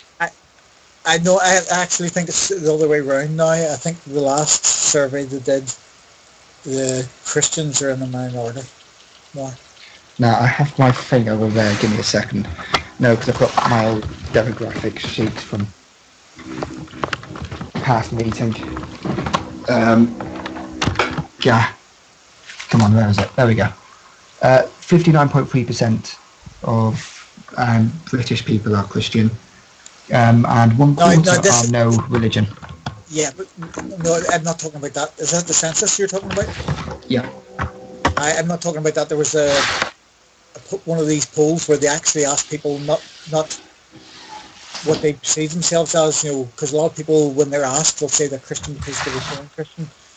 Like myself, earlier on I said I was born a Protestant, but I'm not a Christian. So in the census, there's no thing for saying that you're not typed. It's not clear. A lot of people put Christian when they don't believe. This was an independent survey. It was run independently and asked people did they believe in God, and I think it was like about 60% people said not really. I honestly would say, I'm going to have to go now anyway. It's getting a bit late over here in Britain. Well, yeah, it's like it's almost midnight. Well, my opinion is I think the ratio of British Christians is the same ratio as America. The only difference is America actually has more people, so that kind of would make the ratio. Your Christians are much more Christian than our Christians are Christian. That makes no sense, but it kind of does. How do you figure? Because our Christians don't campaign for combining church and state. Well, to be fair, we do already. Don't campaign for. Yes, it is. I don't understand this. How come we have combined church and state and you don't? Yet we're more secular. Yeah, that's strange. It doesn't. We don't have a codified constitution. You do, and yet I still think we have better respect for human rights. We have bishops sitting in the government, and that does piss me off a lot. Yeah. Well, yeah. So who's more Christian than you? Hey.